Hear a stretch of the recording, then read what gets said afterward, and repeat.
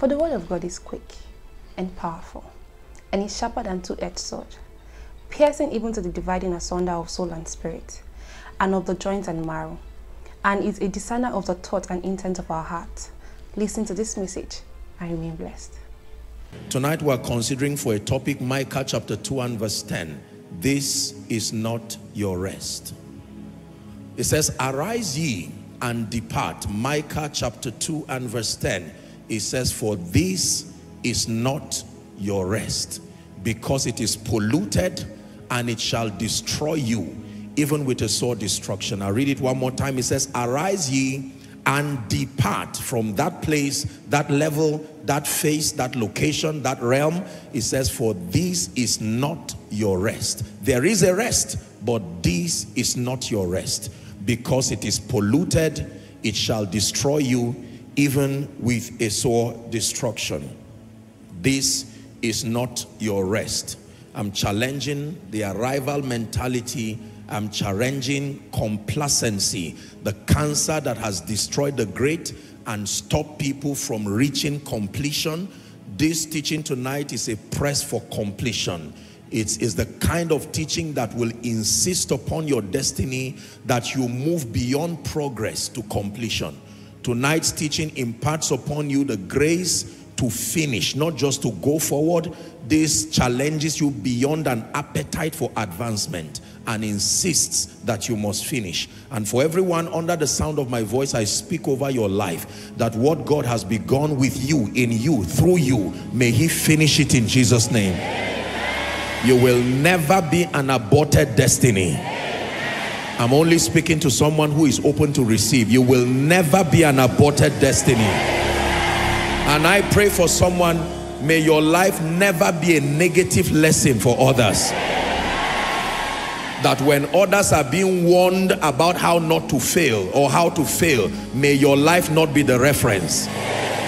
In the name of Jesus Christ. Joshua chapter 13 and verse 1. Very profound and simple scripture. Now Joshua was old and stricken in years.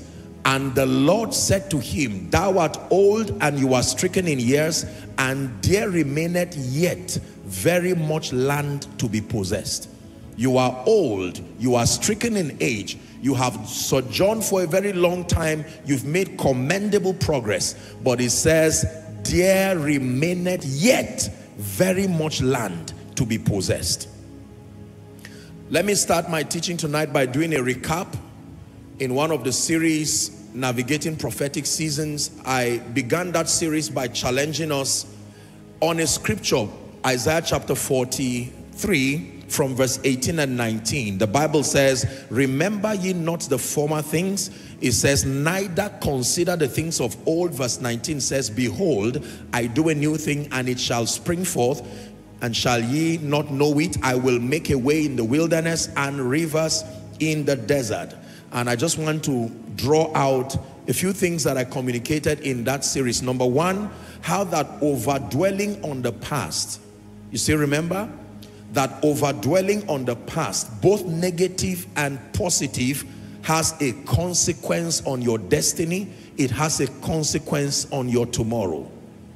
The Bible says, remember ye not the former things, provided it is former, provided it is the past. The Bible gives you a caution that overdwelling on the past, whether negative past or positive past, has a negative effect overall on your destiny. And I did teach us at the time that a positive past creates complacency, creates pride, creates overconfidence, indiscipline. Are we together now? When people overdwell on their strides of yesterday, when people overdwell on their accomplishments of yesterday, yesterday can mean yesteryears, yesterday can mean, you know, decades ago. Our world is full of people who will always remind you of pleasant stories of yesterday. Strides in the area of business, ministerial strides, family strides. Are we together? academic, intellectual, educational strides.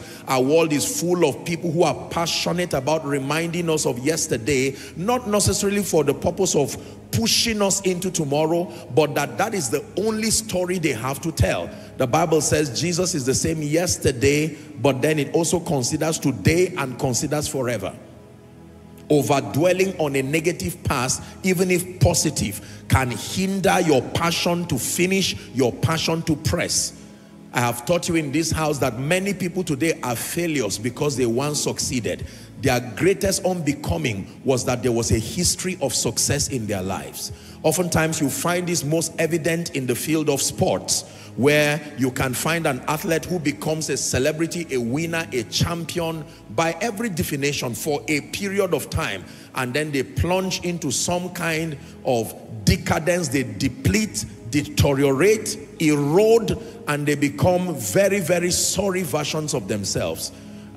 We have this in the world of, even in the academia, you have this in the world of technology. There are gadgets today that at the point they were discovered, invented, and manufactured, it looked like the world would never have anything better. An instance, typewriters. Today we have a generation that does not even know what a typewriter looks like. Are we together? We used to have all kinds of gadgets for our viewing, Betamax, VHS, and then CDs, floppy disks. Now people don't even know what that means. The Bible says, remember ye not the former things. There are people whose only crown is in their yesterday. Are we learning now? And so they are not able to move forward because they are so emotionally connected to the strides of yesterday. They will tell you all kinds of stories. I was once a commissioner. I was a great man. Those days when we were anointed, you will hear it as if God suddenly died from the throne. Those days when we used to raise people from the wheelchairs. Those days when we used to organize crusades. Those days when we were serious with God. Those days when I was a pastor. Those days when I used to pray, those days when I used to fast, not like now, I don't do all those things again, but those days, our lives and stories are full of those days. Those days on campus, I used to be on fire, those days on campus. And today you wonder where the fire had gone. I'm praying for you. Whatever will have to make you to make reference to only yesterday, I curse that spirit from your destiny. Are we together? And then the Bible also talks about the possibility of meditating on a negative past. That also has a very adverse effect on your destiny. What does it do? Number one, it creates fear. There are three levels of fear. There's fear of yesterday, there's fear of today, and there's fear of tomorrow. And either ways, you will be met with a very, very grave consequence if you embrace any of the fears. There is the fear of yesterday. Usually, it is the fear that comes with history. I once tried and I failed. You heard the testimony of the dear lady submitting visas in spite of seeing God manifest through my face in her dream. The sister got the visa, and then the gentleman didn't get the visa, and he was angry, he was, you know, and all of that. You find those kinds of testimonies. Something happens when people fail. Is the reason why it's important to learn the laws of success early in life and the laws of the spirit early in life, so that your success rate will be greatly minimized. Something happens to a human spirit if you have a track record of consistent failure. Are we together? Usually your mind builds, your mind is educated from the lens of your failure. There is a way you begin to look at life if and when you fail again and again and again. There are certain possibilities your mind can no longer capture or easily capture. For instance, for an individual who would have failed all his life, when you teach things like a grace called favor, when you teach things like speed, they will shout amen, but the truth is there's no capacity to believe that kind of possibility. It's never been captured in their lives. Hallelujah. Negative past can bring fear. Two, negative past can bring discouragement. It can fight your passion to continue, fight your passion to press. There are people who you will try to challenge them, and after wasting your time, wasting minutes and even hours of motivation, they will tell you, I'm really thankful for your heart and your commitment for me, but as for me, I've concluded. You find this most evident in the life of people who have suffered prolonged infirmities. If you've ever had anyone that you've had to manage their health for a very long time, a time comes they stop saying amen to prayers. And it's not just unbelief. It's what happens when your yesterday does not improve, when your yesterday keeps traveling into your today and even into your tomorrow. I'm praying for you. May yesterday come to an end over your life. I think it was in Koinonia I preached one time that yesterday is a very, very jealous phenomenon. It always wants to relieve itself into your today. Yesterday is so jealous it will never allow your today and your tomorrow go in peace. It is obsessed with relieving itself in your today. And you have to create that door and that border to say, yesterday, thank God for the lessons learned, but as this door is shut, it will never open again. Maybe that's someone's prayer tonight. You're saying there are certain events, certain things that happen in your yesterday, failure, pain, regret, mistakes, challenges that you never want to find expression in your today and tomorrow. And I'm praying for you. Since you have desire to have a better today and a better tomorrow, the power that closes the door of yesterday permanently, may that power be released over your life in the name of Jesus Christ. Philippians chapter 3, 13 and 14, very profound scripture. Philippians 3, 13, 14. Paul is speaking now. Brethren, he says, I count not myself to have apprehended. Are we learning now? He says, but this one thing I do, forgetting those things which are behind and reaching forth unto those things which are before. I like this. I taught you already. Let's try it one more time. First two words. Ready? 1, 2, go. I press. Again. One last time. It says, I press. I press towards the mark. Take note of that. We'll revisit that statement in the course of our discussion. I press towards the mark for the prize of the high calling of God in Christ Jesus. So it says, remember ye not the former things. I have learned from scripture and from experience, honestly, not because I'm preaching it, that if you cannot learn how to look forward and stay looking forward, you will most likely not arrive. Nobody runs and runs to win by looking backwards. Are we together? Do you know that even as you drive, those who design the mechanics of driving, there's not so much liberty to drive backwards indefinitely. For instance, there's only one reverse gear. There's no reverse 1, reverse 2, reverse 3, because they don't expect you to go down for too long. If you move back, it's only to reposition yourself to go forward. When you're driving forward, there's, as we know, manual driving gear 1, 2, 3, and whatever it is. Are we together? When you are going forward, they give you the liberty to accelerate and increase your speed. But when you are going backward, the manufacturers of the car, even though many of them were not directly filled with the Holy Ghost, they knew instinctively, which is consistent with scripture, that nobody keeps going back indefinitely. And you want a reverse gear 2, reverse gear 3, reverse gear 5. It's not necessary. Everything about the mechanics of the car rejects that approach. But when you are going forward, even self-driving cars don't reverse indefinitely backward, because you are just supposed to turn at a bend and then you keep moving forward. I don't care what has pegged your eyes to keep looking at yesterday. Hence you came for this service tonight. I decree and declare the grace to turn your attention forward, may it be released over your life.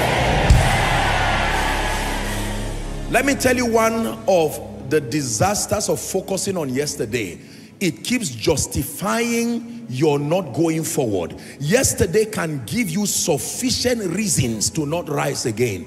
Yesterday can give you sufficient reasons to not press forward again. Are we together now? And you see, yesterday will always come with a sense of legitimacy and entitlement. It will justify why you are failing and why you keep failing. Justify why your life may not move forward. There are people today who will not take responsibility over their lives and their destiny, courtesy the excuses of yesterday. A wise man once said the best time was yesterday. He said the next best time is now.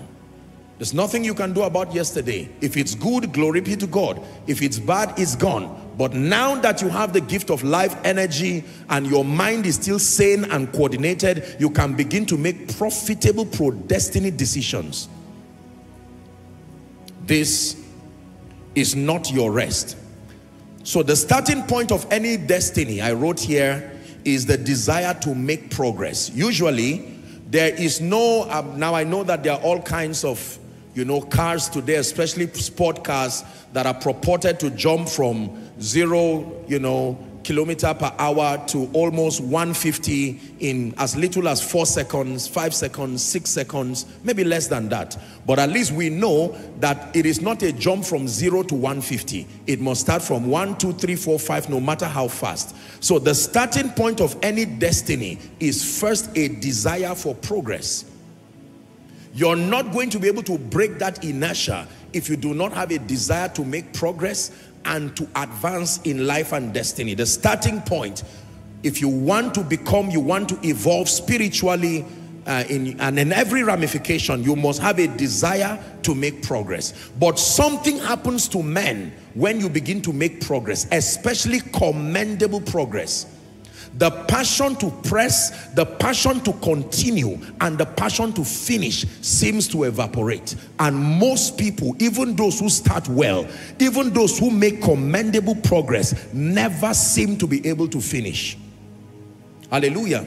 My assignment tonight, as guided by the Spirit of God, is to give us keys that provoke dissatisfaction, that regardless what's tried, what progress you have made in the spirit, that as I dish out these keys, like serving you a spiritual meal, it will cause a holy anger, a holy provocation within your spirit, and you will tell yourself, this is not my rest. As much as I have seen God move greatly, this is not my rest. This is not the greatest level of the anointing I can carry. This is not the greatest level of revelation I can step into. Are we together? This is not the greatest credence I can give to my call and my ordination, my election. The Bible says to give diligence to make your calling and your election sure. It is your responsibility to partner with the Spirit of grace to bring validation to the authenticity of your call. There are keys. As always, there are keys. Completion does not just happen. Ever increasing glory does not just happen. The Bible already gives you the basis of your press and confidence, but you must understand the keys that make what is written become your experience. I have taught you in this scripture in Koinonia that the Bible has two expressions. There is what we call finished realities from God's standpoint, prophetic realities.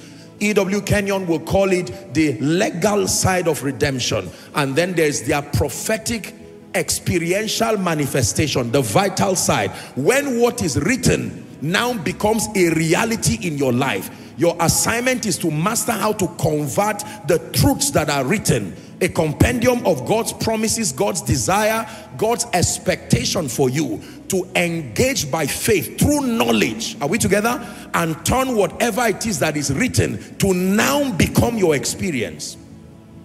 Your Christian experience for sure will be frustrated if you keep reading things in the Bible that never find expression in your life. Reading it in the Bible should provoke you so that you engage the keys, are we together, that commit God to perform the things that are written so that they speak in experience in your life. And I'm praying for you. Everything you have written, that has been written and you have desired to see manifest in your life, as I hand you these keys tonight, in the name of Jesus Christ, may these keys become ladders. May they truly take you to the place of completion in your life. Say amen. I've not been in ministry for too long. I'm not just starting. By the mercies of God, we've been around for a bit, and I have seen people rise and fall. I have seen great businesses. With all due respect, I've seen servants of the living God rise with fire and vibrancy, such momentum, such dexterity and passion, and you would think sometimes that people who arrive, they will complete their assignment in 1 year. But I've seen people literally evaporate like smoke before the wind. Are we together? And yet, I have seen others who started in a way that you wonder if even if they're given many lifetimes, they would not finish. But somewhere in their journey, the mercy of God met them. Their hunger and their passions were spared, and some of them are still standing. They look like they will not stand, but they are still standing today. I learned very early in life and ministry that an arrival mentality is cancerous. By an arrival mentality, we do not mean just having a vision to arrive. We mean a mentality that brings you to a point of self-sufficiency and complacency. An arrival mentality can bring an unwanted inertia over your life. It's an extra luggage upon the vehicle of your destiny, such that the speed, the momentum that you require to drive your destiny to completion, you lose that momentum because of an arrival mentality. I used to think when I started out in life and I started my walk with God, that only failure provokes people to, failure brings discouragement and stops people from finishing strong. But I learned later on that eventually both success and failure can be enemies of your destiny. It is only that one is a more visible enemy than the other.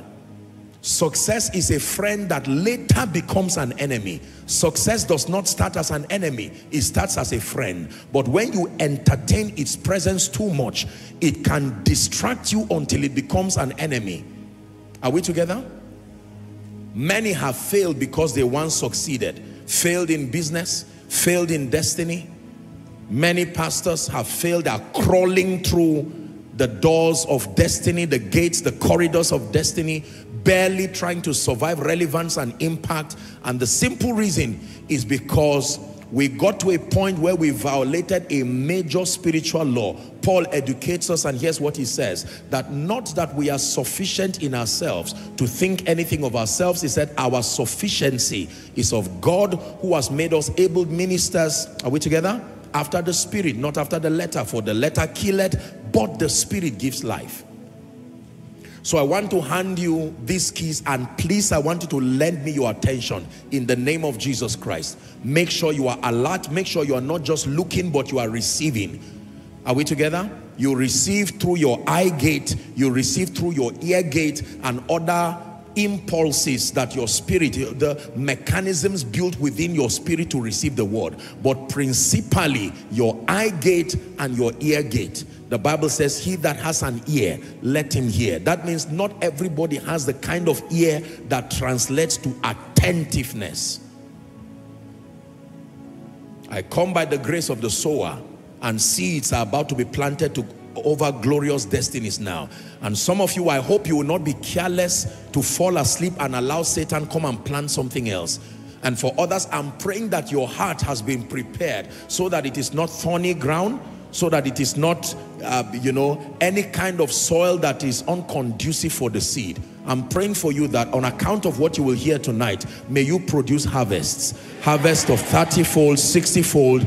And if you are really connected to this ministry, may you never rest till you produce 100-fold. In the name of Jesus. The first key, according to scripture, that provokes dissatisfaction and sponsors continuity even unto a point of completion, regardless your current result. When you hold on to this key, it sustains the power to consistently provoke dissatisfaction and to drive your life to sponsor continuity until you finish strong. Number one is called vision. Vision. The first factor, according to scripture, that provokes dissatisfaction and drives men, all kinds of men, to never stop, to never be satisfied until they finish, until they attain unto God's expectation, is called vision. What is vision? A picture of your prophetic destiny. A picture of your prophetic destiny. What is vision? A picture of God's standard, God's expectation for you. I'm giving you a slightly different definition other than that which you would hear in a mainstream leadership discussion. In as much as this applies to leadership, my focus here is on destiny actualization, particularly your spiritual growth and advancement. Vision. A picture of your prophetic future. A picture of the benchmark. You see that? One thing I know about vision is that it helps you to benchmark your progress. It helps you to benchmark your progress. If you do not have a God-ordained reference for your life, any standard you attain greater than where you were will be enough for you. Did you get what I just said? If you do not have a standard high enough, challenging enough, even if you take one step ministerially, one step financially, one step career-wise, one step in leadership, once you are better than yesterday, you will arrive and settle. And I submit to you that there has been a territorial programming on many of us by reason of the various cultures that we come from. There are cultures that by default, if you are born into those cultures, you stand a risk of being complacent in life. Not because you are evil, not because those you came from are evil. It is a culture that does not celebrate any press for continuity. Anything better than where you are is enough. And some of us, we have embraced some of these things to our detriment. Once you are better than yesterday or better than someone else, and I hope you know, according to scripture, we are not called to a life of competition. Competition has become the unbecoming of many. I will always give an example in this house. Let me repeat it one last time. That if you have a student who scores 30%, another scores 20%, another 10%, another 5%, and another 0. Who got the highest score? 30%. But who passed the exam? None. If you are to award them based on that standard, you will give the award to the guy who got 30%. But based on the rating that shows true success, all of them failed. The guy who did not write the exam, the guy who got 0, 1, 10, 30, all failed. There are many of us who have been receiving awards for years, only to find out that your score in destiny has been less than 10. It's only that those around you have so failed, you look like a celebrity. Are we together now? It is often said that in a world of blind people, the one who can see a little is usually enthroned as king. Doesn't matter what else he's not seeing, until he later becomes a slave to another king who sees well. Are we together? Many people today celebrate mediocrity because they look around and they find people who are not even prepared to start the race. And because they are privileged, either by mercy, by mistakes, by law of time and chance, to take a step or a few steps ahead of their yesterday, ahead of those who were in their yesterday, they settle. And sometimes they use those little strides, they build monuments around it and tell all kinds of disturbing stories around it. I used to be great. I used to do all of that. I'm praying for you again in the name of Jesus Christ. Whatever makes you to just compare yourself with those around you and keep giving yourself fake awards, awards that the realm of the spirit is not recognizing, awards that life and destiny is not recognizing, I pray for you, that spirit of mediocrity, may it live your life forever. In the name of Jesus Christ. Vision is very powerful. Habakkuk chapter 2 from verse 2 and 3. Are we learning tonight? It says, write the vision. Write the vision. Listen carefully. Then it says, make it plain. I like what it says. That he may run that reads it, not he may run that writes it. The one who writes it may not run, but the one who reads it, who keeps revisiting that vision, what God told you, there is energy that comes when you open the book again and look at what he told you. What he told you in 2008, what he told you in 2009. The book may be old, but the vision is still fresh. If you can open that old book, that old iPad, see what he told you. You were more discerning than you are now for some of you when he told you. You can trust what he told you because the things that deadened his voice were not yet in your life. You can trust the purity of what you had that time. Are we together now? Most likely that time you were still poor. Most likely that time you were not married yet. Most likely that time you still had needs. There were obvious needs that made your retreat pure. It was true. The deception of fame have not distracted your hearing. Write the vision. It says he will run that reads it. Many of us are priding in the fact that we've written, but we've not read it. It is important impossible to keep reading and then remain complacent. I still visit my old notes today, and sometimes I am flattered by the level of discernment and accuracy receiving some of the things that God said. I wonder how I got to receive those things. I know, because now, knowing what I know the kind of alignment that would have brought those prophetic words. I now know that it was truly mercy. Are we together? Let me tell you this. There are many of you, if you took what God told you that you wrote, if you read it and revisited it, your life would have been greatly enhanced till now. What most of you do is you write it and then give others to read it, but you don't read it yourself. You will tell people the stories. I know what God told me. I am a kingdom financier. I know what God told me, that there is an apostle within this frail vessel. There is a prophet within this frail vessel. Are we together? The reason why you have not sustained the grace to submit to the disciplines that make for that prophecy to manifest is because you stop reading it. Some of you don't even know where the notebooks are.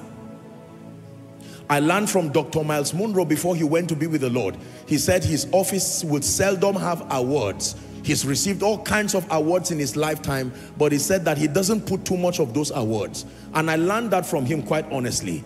I have received a number of awards in my life, and I'm very grateful. I don't know where some of them are. Some of them are still wrapped. I've not even opened them. A few of them are in my office just because of space. But I make sure that I'm not tempted to stand there and look. I pass as I go to sit. Because when you stand here, you can become like Lot's wife. Lot's wife is a lesson to anyone who looks back. The Bible says, remember Lot's wife. Your Sodom and Gomorrah can be anywhere, and right in your office, right in the place of grace and opportunity, you can turn to a pillar of salt. Are we together? Vision. Anybody who is visionary, let me tell you the truth, has to pray that God should help them sleep. Not because they have a health problem, because there is something that drives you. You know, sometimes I am amazed. I check the time and maybe it's 9 in the morning, and next time I'm checking it's like 4 or 5, and I'm like, my God, what happened? And you are literally begging God, can you add 2 more hours before it's 12 midnight? Some of you are tired by 9. You mean this long day, what am I going to do with all the time? It is lack of vision. It's not an attack. When you are a visionary person, let me tell you, God will have to preach to you and say, my son, take rest now. I rested. Are we together? And sometimes you wake up and check the time and you almost want to ask God for apologies, to say, I'm sorry. It's as if you sin against your destiny. How did this time just pass like that? Because there is always what to do in the life of a visionary person. You will never find idleness. Always something to do. There's prayer to pray. You have your prayer targets. You have your word study targets. Are we together? You have your personal development targets, your spiritual growth targets. There are things you have. You may be alone, but you are busy. Let me tell you, visionary people, when you tell people you are busy, they think you are lying. Because our idea of busy is, I'm in the midst of people. You can be all alone yet so occupied that you have to beg for more time. Visionary people. Many of us here do not have vision. It's the reason why life is not worth living. No meaning, no drive, no nothing. You get up in the morning. If you are fortunate to have a destiny waster call you, or unfortunate for you, are you free? What do you want to do today? It's okay.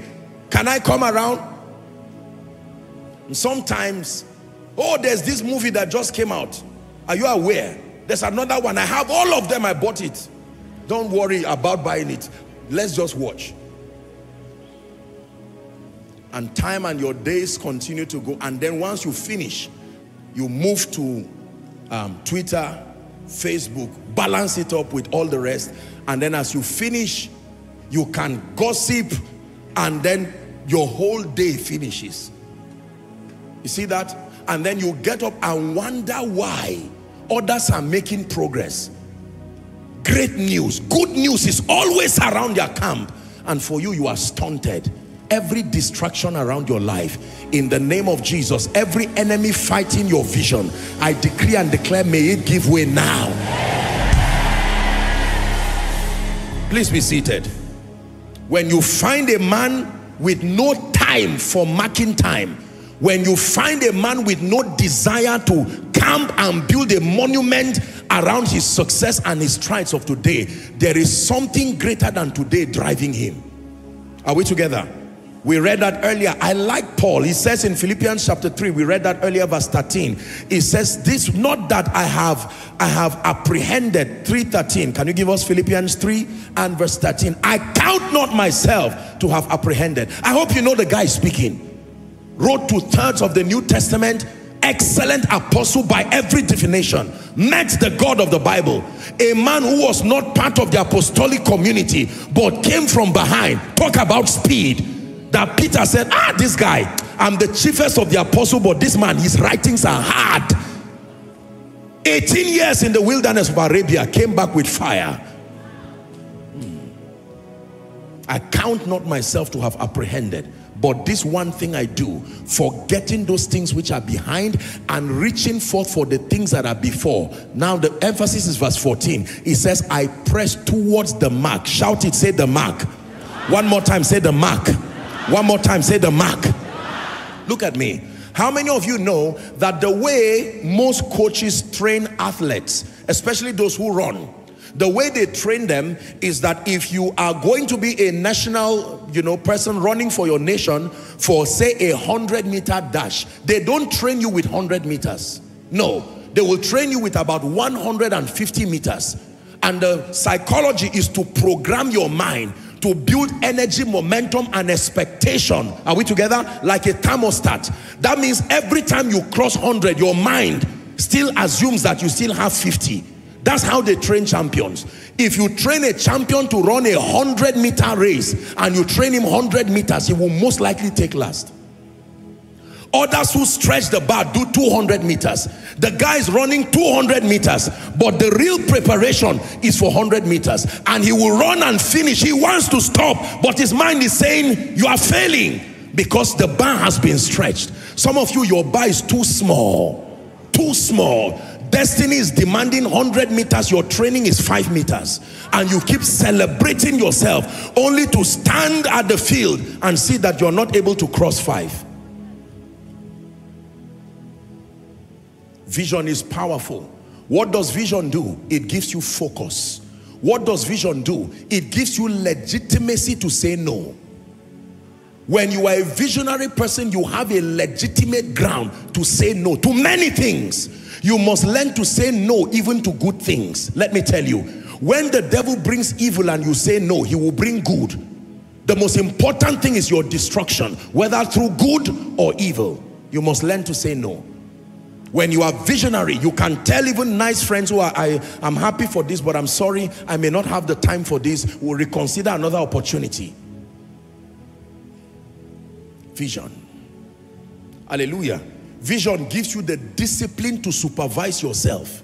The discipline to supervise yourself.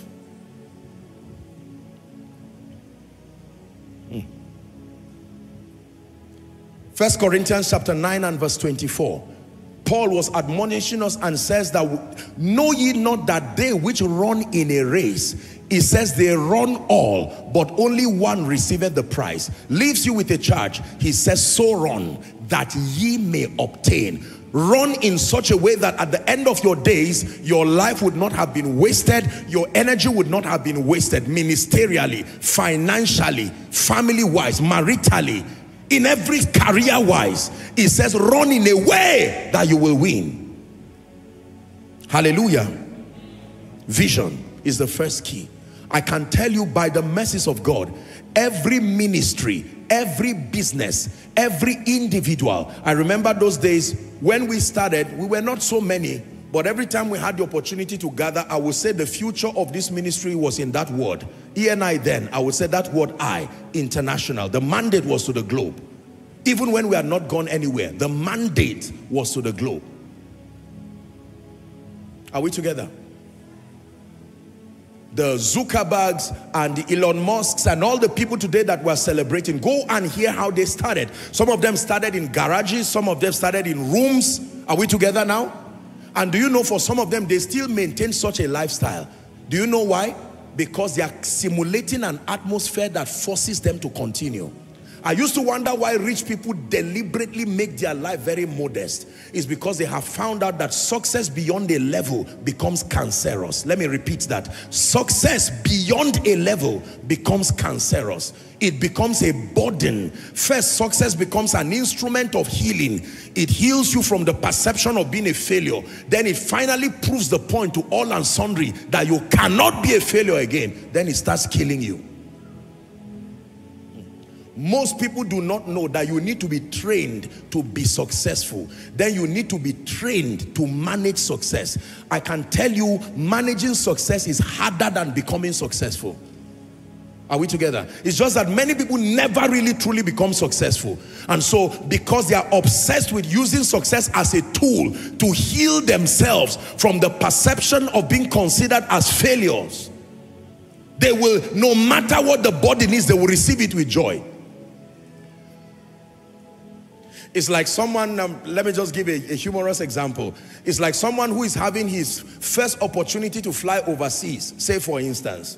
Are we together? And let's say he's transiting from one nation to the other. Do you know that even if you are going to spend 2 days on that journey, because it is your first journey, you are happy to sit down there in an airport over a transit flight for 1 whole day and you are still not angry? At least you left your country. For instance, are we together? Yes. But a time comes when, as you travel again and again, that pressure, the point has been proven. You will now realize that such a journey is really a burden. And a time will come, you would deliberately reject such an offer because you now value other things greater than the need for validation, like your peace and your time. This is how it is with destiny. There are people who will not mind walking through fire, provided it will give people an expression of them being successful. And truly, because of your press, the point will eventually be proven. But when it is proven, you will now see the burden that comes when success is not managed. Who is learning tonight? The house of God is where we learn wisdom. So when God is telling you take it easy, listen to him. He has never failed. It's not that he failed and learned from his failure. He has never failed. Are we together? Vision. Vision is very powerful. There is a benchmark. Listen, there is an expectation. Man of God, your expectation is not the program you organized. Thank God for it. But if that is the only thing you have been clapping for till today, then you are not doing well. You need to trust God for grace. There is a bar. I look at Koinonia every time I stand before you, and let me tell you what I see. I see what I'm doing now, but there is a dissatisfaction in my heart because I compare what I'm seeing now to what was written in that old notebook, and there is still a serious gap. And so while I'm preaching to you, I'm hurrying up to finish with you so that I'll go back and say, God, let's cover this gap. Let's cover this gap. Thank God for what we're doing across the nations. Thank God for the level of anointing. Thank God for the level of wisdom. But there is more. Someone shout, there is more. One more time, say there is more. One of our lovely ladies sang a beautiful song and said, there is more than this. Oh yes, there is more. There is more. You must get angry within your heart and tell yourself there is more. There is more. Thank God for the level of prosperity you have gotten to from begging and borrowing. At least now you can pay your rent. Before you start wasting your time and having an arrival mentality. You see that now? For as long as you are still thinking about money and worrying about it and lying about it, you have not arrived. So don't pat yourself at the back forever. You are not the house owner. Thank God for what he has done, but let there be a hunger in you. The day you now buy your house, thank God for it. Until the day you can give, don't stop. Who is learning? Thank God for the man of God. You know, if I have any advice for people, especially, you know, sometimes people meet me who God is helping, giving visibility, and they say, Apostle, if you have any lesson, what would you teach me? I'll tell them, let me tell you. This success you see, you must learn how to manage it. If not, it will tear you like a wild animal. Because the higher you rise, the more impactful your fall is. If you're on the ground, you can fall and nobody knows. But when you are up, as you fall, it is even more painful. I remember a vision that I had many years ago. In that vision, I was in a program. I don't know how many times I've shared this. But I was in a program, and I think it was the stage, a living faith stage, like Canaan land, if I recall. And then I was to stand and preach. But the way the stage was, you stand on the pulpit, not the ground. So there is a skill. If you don't know how to stand, you will fall. And I remember I stood there, I was shaking, but I was learning how to stand. I didn't fall, but I was not stable at that time. When I woke up, I remember I wrote it down. I said, the devil is a liar. I must know how to stand on this thing. Listen, I've taught you, learn how to force life to work. Learn how to force life to work. I mean what I'm saying. If you think life will work on its own, you are wasting your time. Right from the days of John until now. Businessman, if it's not working, force it to work. More knowledge, more grace, more prayer, more counsel. Force it to work. Hallelujah. If you are somebody who gives excuses, you will never be able to work with me. Never. I will be a burden to you. No, you don't come before me and give flimsy excuses. Tell me the problem and start suggesting the solution before I continue. So my people know, once you are telling me a problem, make sure at the back of your mind, you are already prepared to suggest. They stole this, so what are you doing now as a leader? Who is learning? Use this as a CEO. Train your people. Don't always come and bring troubles to the table. Don't promote anybody who is not providing solutions. Vision. Everybody say vision. One more time, say vision.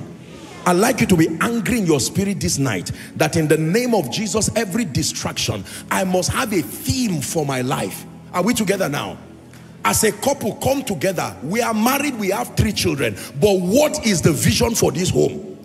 We just married though, and thank God that the children are growing. What happens to them now? Listen, the Bible says without vision, the people perish. As an organization, what is your vision? So that by the time you hit a profit of 1 million, 1 billion, 1 trillion, you don't clap for yourself and say we are right. No. No. What is the vision? I listened years ago to an interview by Steve Jobs, late now. It was a 1992 interview. Listen carefully. He was doing a training, very rare video. He was doing a training for his core leaders at that time.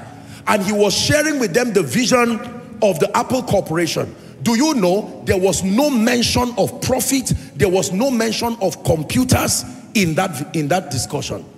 His passion was to simply make life better for people based on what he was teaching them.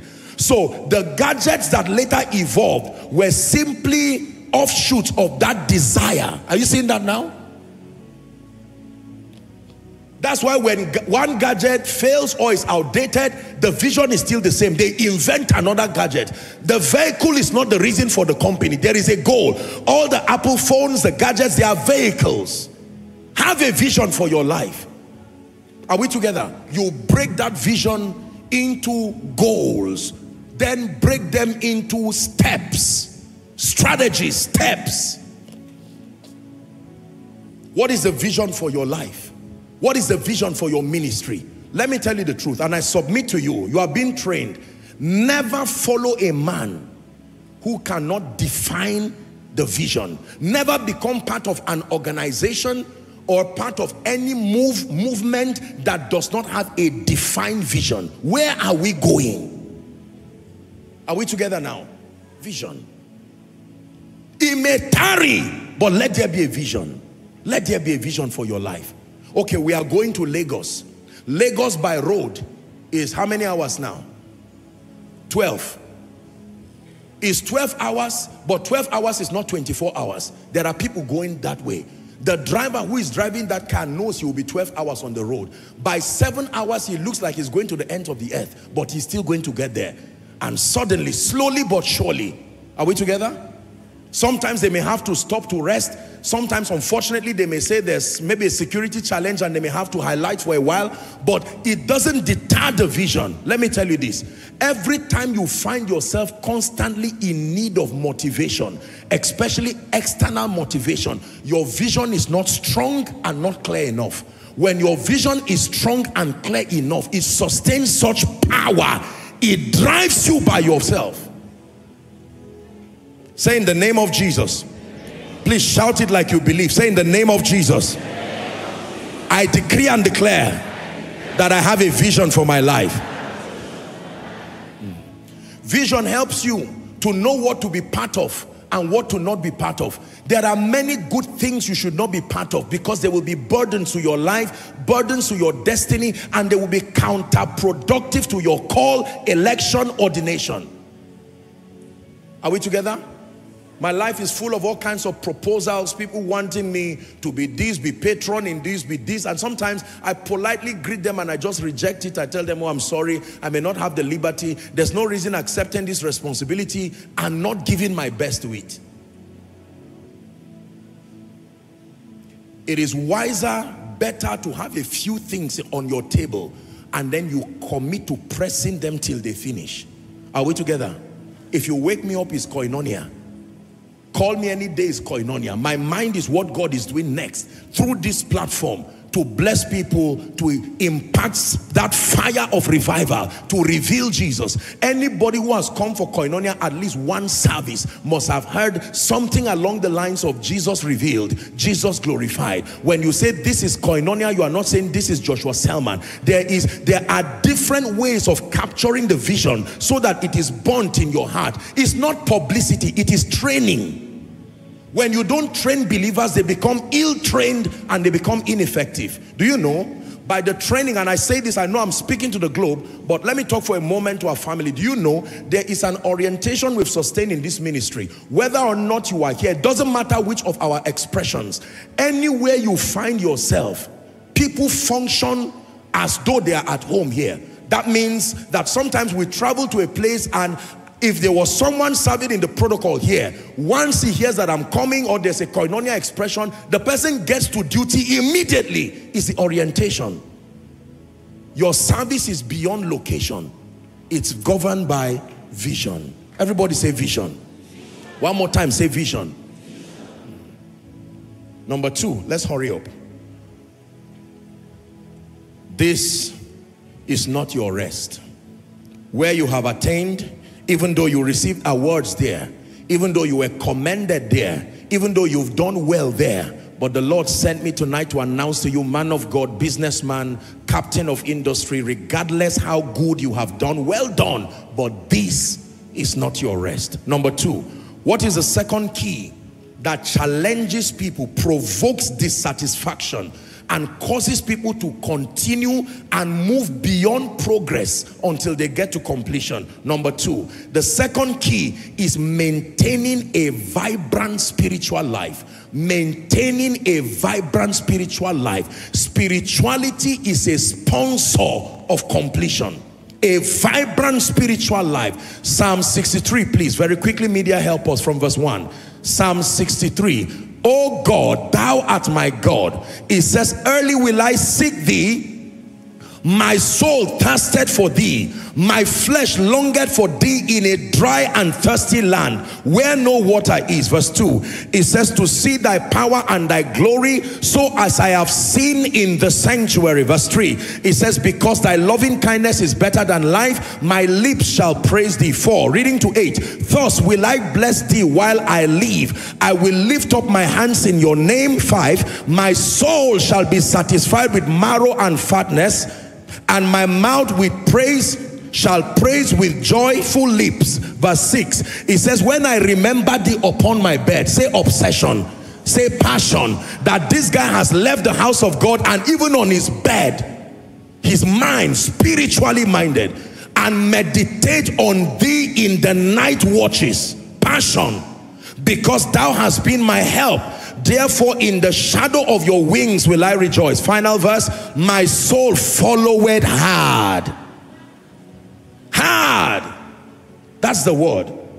Show me a vibrant spiritual life that is always in touch with God, let me tell you this, most times when you lose fire, is because you lost presence. When you lose fire, the fire to continue, something about his presence is no longer in your life, and the factor that reminds you of that journey has died. And let me tell you this, it doesn't have to be something evil that distracts you. Sometimes the burden of responsibility, you later become an administrator, like they wanted to make the apostles in Acts chapter 6 and verse 4. Are we together? To leave the ministry of the word and prayer and go to serve tables, and they say, no, administration was not part of our mandate. We will set up people there to do that, but we will give ourselves continually, 6 verse 4 Acts, to prayer and to the ministry of the word. 2 Chronicles chapter 26, and we'll read verse 5, verse 15. Then I'll show you a part I've not shown you before. Ready? And he sought God, the he being Uzziah. He sought God in the days of Zechariah. Please follow carefully. Who had understanding in the visions of God, and as long as he sought the Lord. Finish it with me, Koinonia. I want to go. God made him to prosper. Jump to verse 15, please. Jump to verse 15. The Bible says he made in Jerusalem, on the strength of his encounter, wisdom, creativity, witty inventions rested upon him. He made in Jerusalem engines invented by cunning men to be on the towers and upon the bulwarks, to shoot arrows and great stones without. And the Bible says his name, as a result of the vibrancy of his spiritual life, his name spread abroad. For he was marvelously helped of the Lord till he was strong. Here is a lesson, verse 16. But when he was strong, his heart was lifted up to his destruction. Is not only down, there is still destruction up too. His heart was lifted up to his destruction, for he transgressed against the Lord his God, and went into the temple of the Lord to burn incense on the altar when it was not his duty. That's a different discussion, but just for you to know that he got to a point in his life where God was no longer with him. Read verse 21, same scripture, verse 21. Please give it to us. Verse 21. It says, and Uzziah the king, he became a leper. That was the consequence. When his heart left the Lord, he began to walk in defiance with God's pattern for him. The result was that he became a leper. And because he became a leper, even though a king, they banished him, and his son, Jotham, now reigned in his stead. Can you imagine?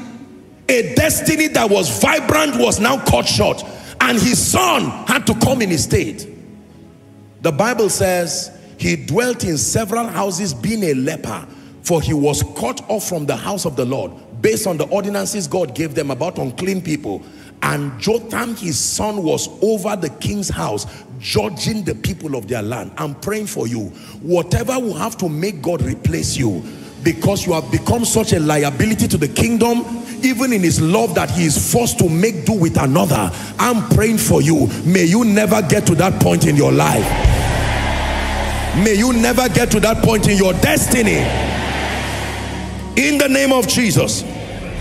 Maintaining a vibrant spiritual life. Leviticus chapter 6, 12 and 13. It gives you the revelation on how to keep your spiritual fire burning. Listen please. And the fire upon the altar shall be burning in it. It shall not be put out. And the priest shall burn wood. You see that there's a maintenance system.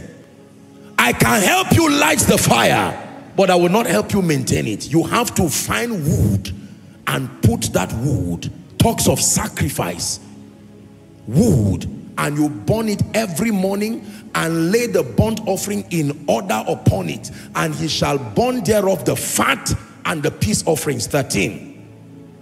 It says the fire shall ever be burning on the altar. It shall never go out. Spiritual vibrancy. Let me tell you this. I have taught you in this house the power of periodic retreats. No matter how busy you are, don't wait for the end of the year alone to practice retreats. You can create different modules of retreats, weekly, monthly, quarterly, before your birthday. We have a culture in this ministry. When it is your birthday, a few days, you shut down as much as possible and flog it out with God before you eat cakes and turkeys and all of that. Birthdays is not the time to litter social media with picture when you have not flogged it with God. Let the world celebrate you after God has assessed you. Are you learning now? What makes your birthday happy is that God told you well done, not that you ate cake. If God does not say well done, eat anything you can eat, your destiny is at risk. The vibrancy of your spiritual fire. Let me tell you this. Show me a man who even may not have a vision for his life, but has an obsession for God. The mercy of God will fish that guy back to alignment. Are we together? For as long as that fire is there, one day by the mercy of God, he is sowing into the spirit, and the Bible says he that sows to the flesh will reap of the flesh corruption. He that sows to the spirit will reap of the spirit life eternal. Everybody is a farmer. You sow to the flesh to your detriment, or sow to the spirit and reap life everlasting.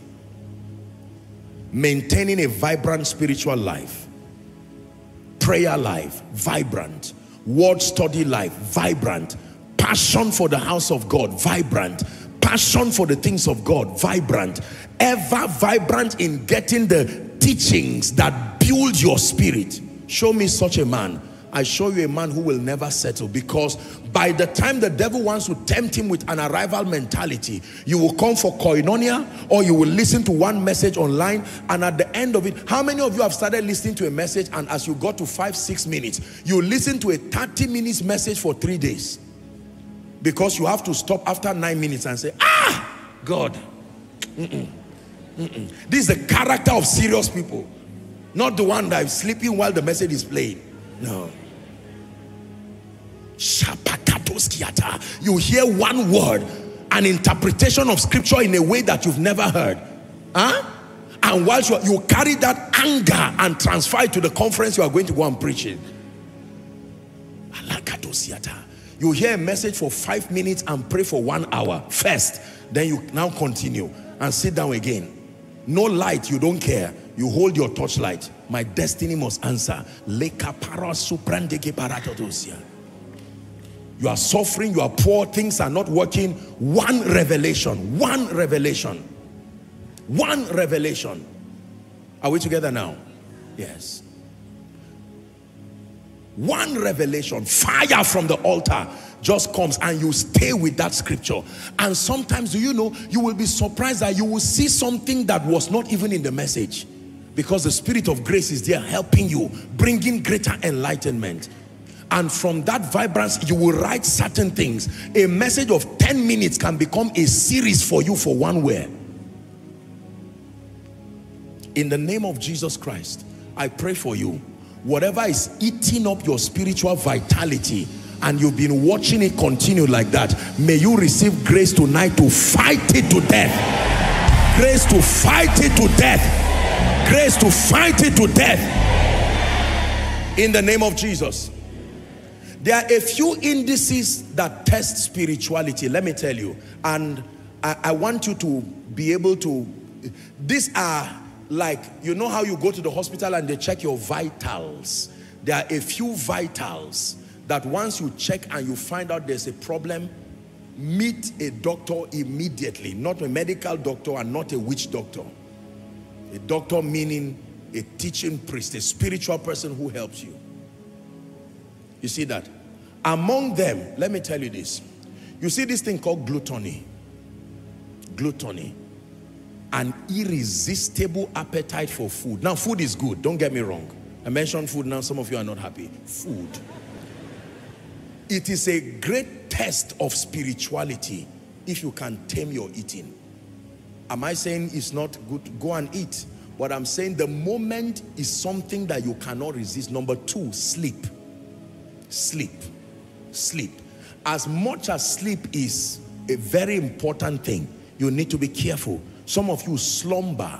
You wake up, the Holy Ghost wakes you, and just to get up and stretch yourself and take your destiny serious. There are many people who will not do that. Slumber. Are we together? Number 3, the eroding of your values.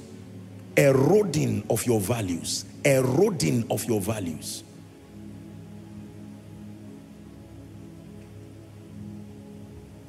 Vibrancy spiritually.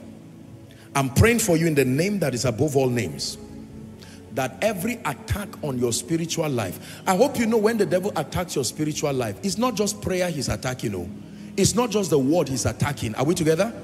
It's not just your consecration he's attacking. Let me tell you what he's attacking. He's attacking what prayer will achieve, what the study of the word will achieve. Your prayer and the rest and the word study is not the end. It's the means to an end. That your life becomes a greater host of his power and his glory.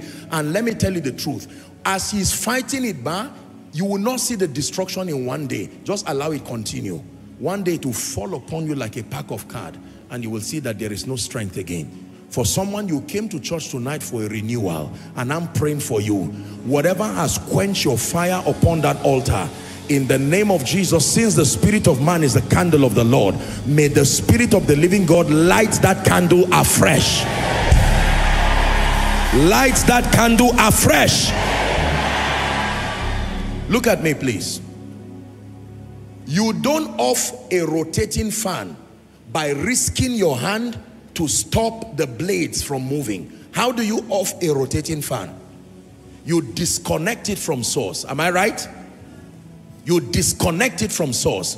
Once you match, even if it's by mistake, the cord that connects it to the power source, the blade will still be rotating, sometimes still fast, and then gradually, and then at any time it stops.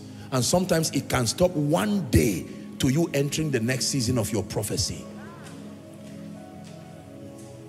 Hallelujah. Why is it that people do not obtain the grace to finish? Why is it that they become complacent? The instructions that come to you, the suggestions that come to you when you reduce yourself from spirituality to carnality. What am I doing now? Tell me the progress. Am I doing very well? What is your sense? What are they saying about you? And then if you surround yourself with sycophants and naysayers, you are King of Kings and Lord of Lords. In fact, the last person said your kind of anointing from Bible days, aside from Paul, nobody has had it. And you say, you mean it? And you foolishly believe that thing because the spirit of counsel is no longer with you. Counsel comes with might. There is something you hear to sustain your strength. Is someone learning now? I'm planting a fire in you tonight that you can see a man of God after you return from a meeting, lifting people from wheelchairs. You get back to the place of prayer as if you have never healed the sick before. Now that is the attitude of a winner in the spirit. That's the attitude of a winner. I tell you the truth before God and I lie not. It doesn't matter what kind of meeting I go to. It doesn't matter how spectacular the manifestations of God. As soon as I return back, once I leave that church auditorium, I return back, Father, thank you. Once I'm done from Koinonia, I get back home, get on my knees. Lord, I am grateful for the mighty things you have done. Next, get to work. You check my phone now. There is a series of teachings that I'm following, building my own capacity. I suspended it to come to church to teach. When I return back home, I have to listen to the quota that I have and then listen to tonight's teaching. No matter how tired, it's a ritual, it's a covenant. They say on easy lies the head that wears the crown. Most people want a crown that is clearly not the size of your head. See that? You are so small, the crown will even fall down. Your whole body cannot even carry it. And yet we wish and covet things we don't have capacity for. Build your spiritual fire. Build your capacity. For someone, you are saying, Apostle, where do I start? Your prayer life. Immediately I will tell you, your prayer life. Make up your mind. Are we together? One of the things that I'm designing by the Spirit of God now is a ministerial model for Koinonia, that to become a minister anywhere across the globe, Koinonia Global, these are the standards that you must keep. Non-negotiable. Prayer standards, fasting standards, word standards, leadership standards, development standards. If you cannot go through this, unfortunately, it doesn't matter who you are short of the standard. So that at every point you can standardize impact. Whether it is US, UK, whatever, that anywhere you know that there is a certain threshold of spiritual impact you will not fall short of. Please go back to your altar. Get the word, go back. Some of you have not finished one book of the Bible this year. One. Not even Jude. Not even Jude. You are not even aware that you can finish Jude. It's bad. It's bad. I owe you to teach you. It's bad. I'm telling you, if no one has told you, it is bad. And it is evil if you are a pastor. What are you teaching then? Do you know? You can't teach in ignorance. Oh, you need high level intellectual and spiritual knowledge. You need to join two of them together. Take 1 minute to blast in tongues and say, Father, fire from heaven, let it fall upon me. Fire from heaven, fall upon me. Word study fire, prayer fire, fall upon me. Please go ahead and pray.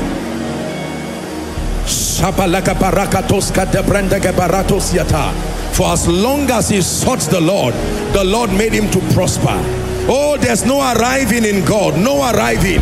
Ever hungry, ever passionate, ever hungry, ever passionate. In the midst of exploits, still striving for more. In the midst of great things, still pressing for more.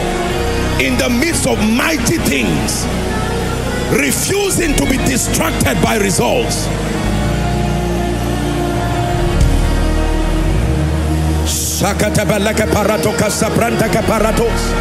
Oh yes, oh yes, oh yes. No settling in the name of Jesus Christ. Vibrant spiritual life. Vibrant spiritual life. Are you still praying? Prime your hunger. Come on. Prime your hunger. Prime your hunger. Prime your hunger. Multiply your dissatisfaction.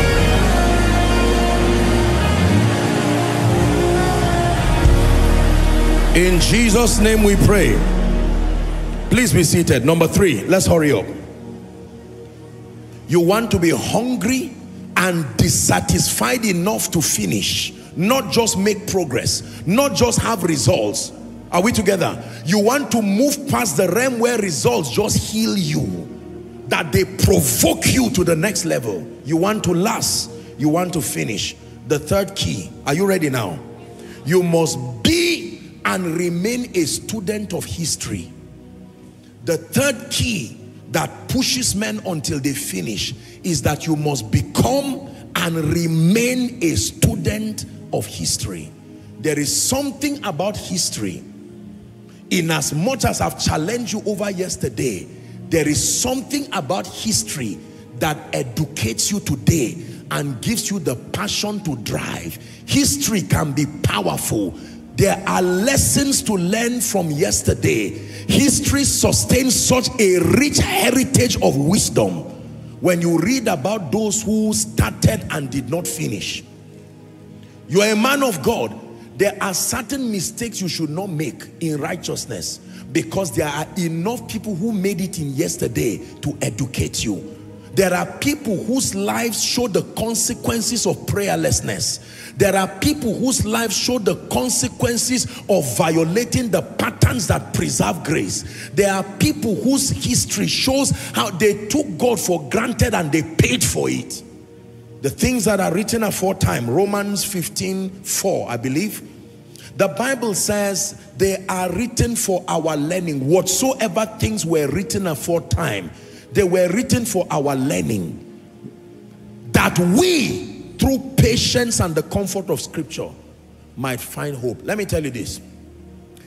The direct consequence of wisdom from history is humility. The moment you find people excessively proud, they have short memories. History is a teacher. History is a track record, has a track record of being a very brilliant lecturer. It can teach you. There have been billionaires who crashed down to nothing. There have been vibrant men of God who were instruments of envy in their generation and they crashed down. There have been vibrant people who made a shipwreck, and there were others who did not start well but finished well. There were others who started well and finished well, like the prodigal son. He started well, something happened, but he finished well. There are various variations, a buffet of lessons to pick from history. Are we together? You are not the first to be poor. You are not the first to be born poor. You are not the first to be rich, who most likely will die poor. You are not the first to be anointed. You are not the first to lose the anointing. You are not the first to take God for granted. Ask Herod. Ask Osayi. David shed so much blood. When he wanted to build God a house, God said, David, I love you, but there is an ordinance. Who shall ascend to the hill of the Lord, and who shall stand in his holy hills? He that has clean hands. You have a pure heart, but you don't have clean hands. You can't do this. Transfer it to Solomon.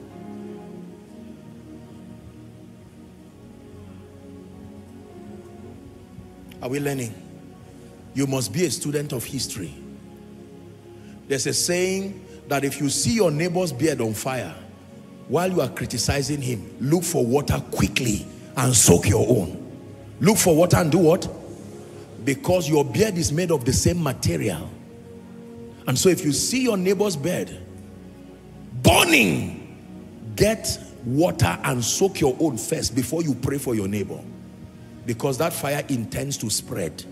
It doesn't intend to stay with your neighbor. Students of history. When you study history, that's why it's important to read books and study materials. Some of the people who wrote those books have gone to be with the Lord. And some of them were honest enough to show you both their crowns and their scars. Refer to my teaching, Lessons from an Overcomer. I have read books where the people were open, they did not hide anything. They told you their pain. They told you their mistakes. They told you where they missed it. They saw the consequences. They told you how they were restored. And as you read it, you are seeing yourself in their yesterday. And you are saying, Lord, grace. That when you get to a pitfall, grace to jump. I'm praying for someone where you have ignored history. You have ignored the warning that has come from others. Look at me. Listen. When Lazarus, are we still Bible students? When Lazarus met with the rich man at the bosom of Abraham, the rich man requested, when he saw, you know, the rich man was busy burning and Lazarus was at Abraham's bosom, the Bible says, the first request was, please let Lazarus dip his hand in water and quench my thirst. I'm not looking for a cup. And he said, no, that's not possible here. And he says, next option, please, I'm perishing here, but can Lazarus go back to the earth and tell my brethren that there were decisions I made with my life that landed me here? Do you know what he was told? He said, this doesn't need to go. He said, they have Moses and they have the prophets. That means there are people I have given insight to. There are principles and there are insights from the Spirit. They can tap into realities beyond their understanding and bring it through the frame of their mind and communicate it. If they will not listen to them, even if someone were to come from the dead and speak to them, they will not listen. Do you know what that means? There are people today who are custodians of history, both the pain and the crown of history.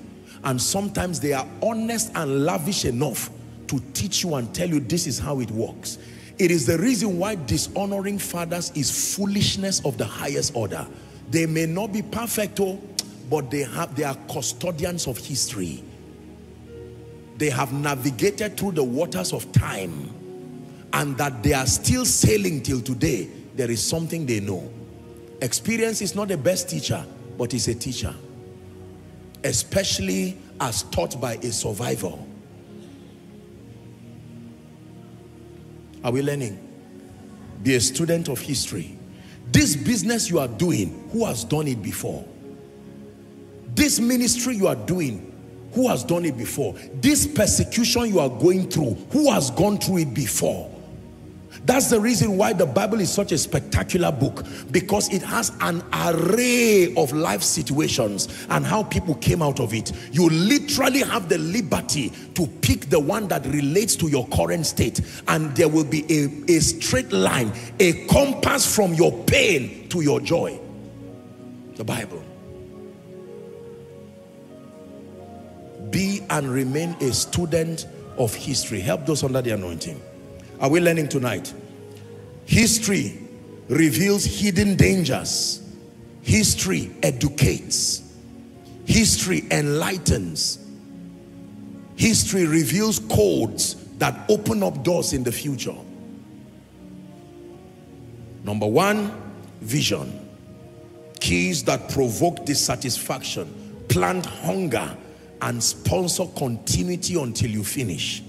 Vision. Two, you must maintain a vibrant spiritual life. Number three, you must become and remain a student of history. Learn from yesterday. Learn from yesterday. Number four, are you ready? The fourth key that helps people to drive until they finish is mentorship. Mentorship. Mentorship. What is mentorship?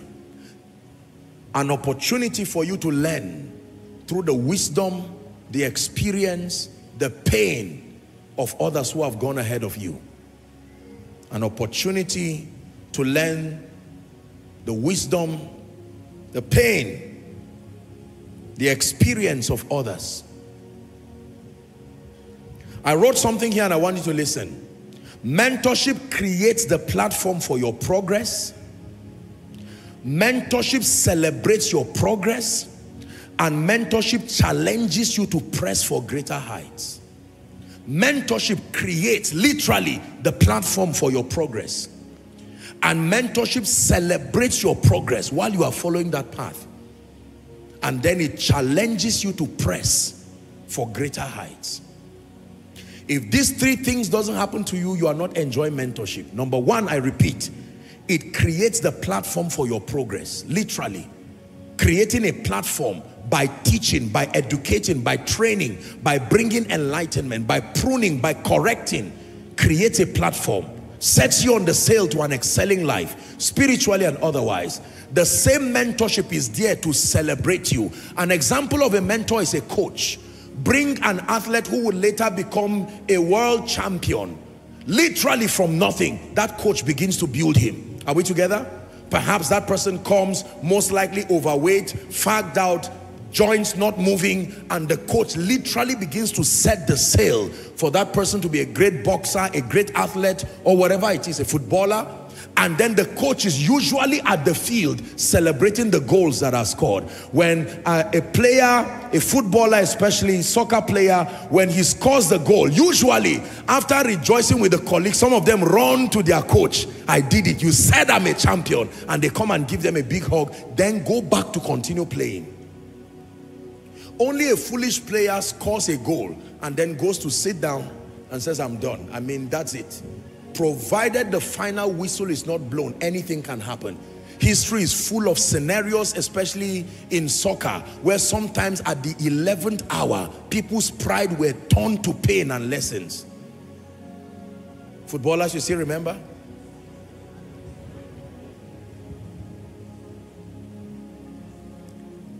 Mentorship.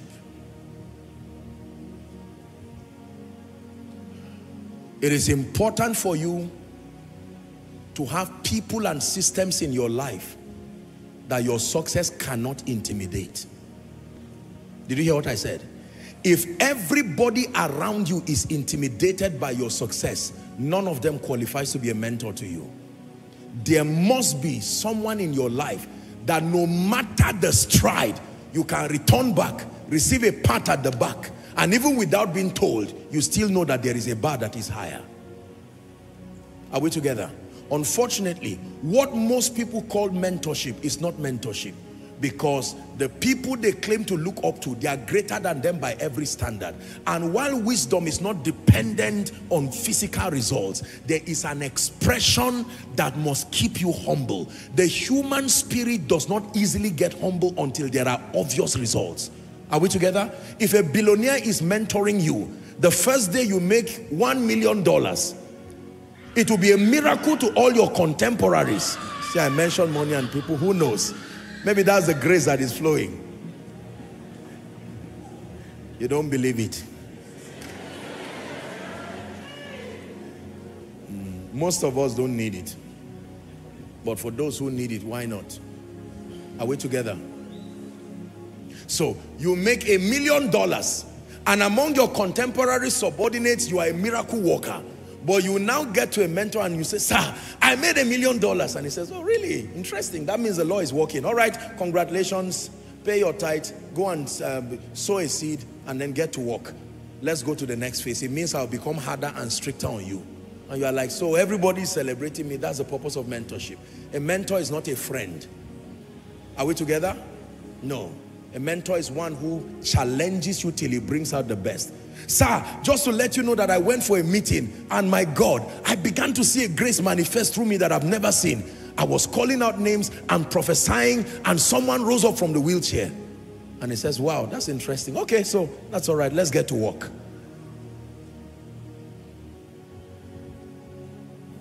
Are we together? There must be a benchmark that is high. High. Oh, sir, just to let you know, by the grace of God, I've been able to build my house. And he says, congratulations, but don't settle till the day you start building it as a seed in the house of God. Let's get to work. I'm praying for you in the name of Jesus. Everything that makes you settle over small results, I challenge it from your life in Jesus' name. Listen, I want to make a statement at the risk of sounding arrogant. Let me say this. If you are a man of God or a businessman or anybody frontiering the management and the building of people, let me tell you the truth. Your first assignment is to do the best in righteousness to make a major part of the word work in your own life. It is more convincing. Your leadership is more powerful as God grants you grace to enjoy certain obvious results in your life. Are we together now? There are things that when you are teaching people, even if they don't understand, they will believe you. And it will be foolish to argue it, because you are not the one at a loss. Are we together now? Yeah. It's the reason why we must keep praying even as leaders. Greater evidence. Back me up, oh God. Greater results.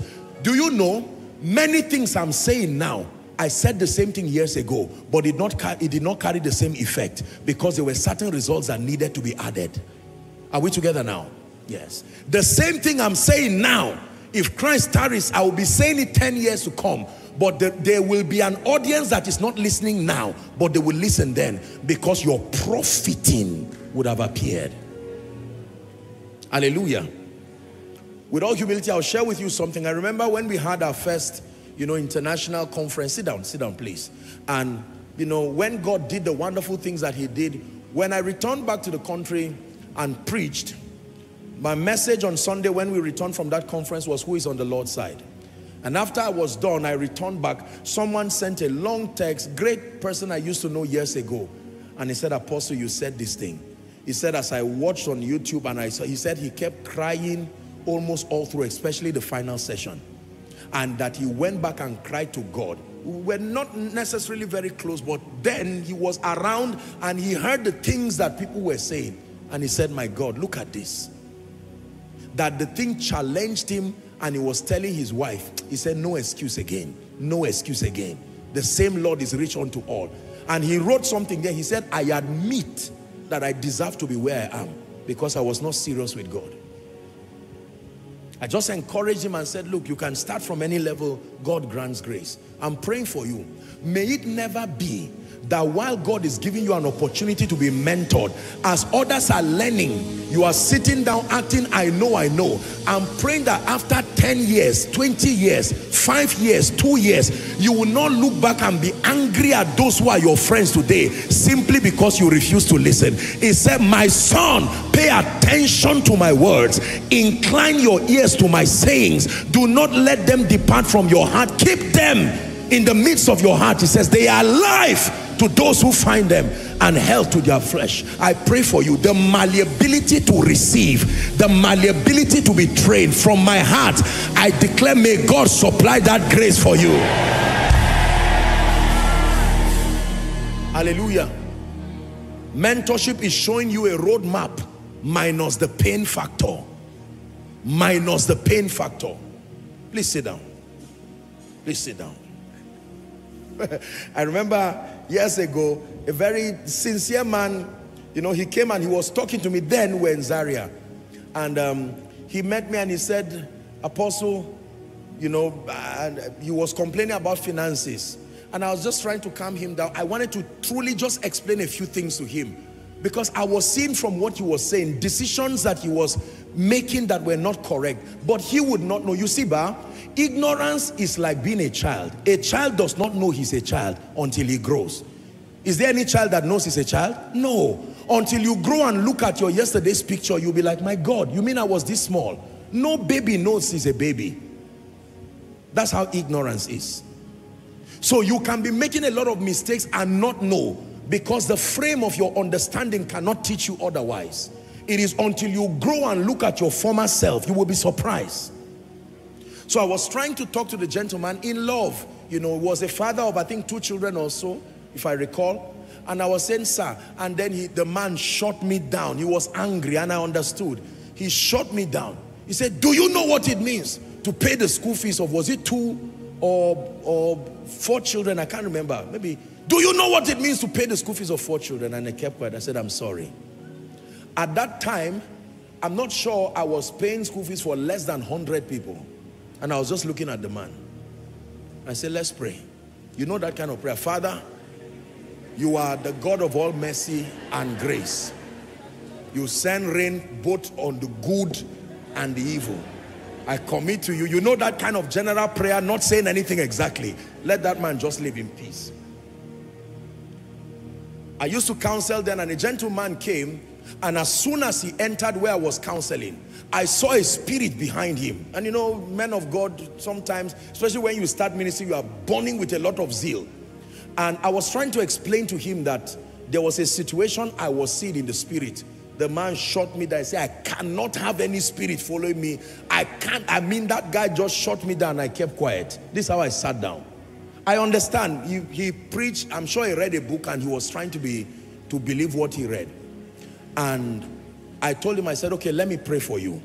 Do you know, it was after 1 hour or so, the guy got up from the ground after shouting, manifesting, disturbing everywhere.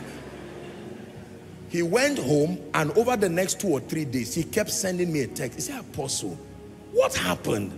I believed all these things, and he was surprised. He said, me, that status of a man of God, and with all the things he has said on stage, here is the guy rolling around as if something is wrong with him. And it was not a revelation problem, because he knew what he knew, and yet there was still a spirit there. See, there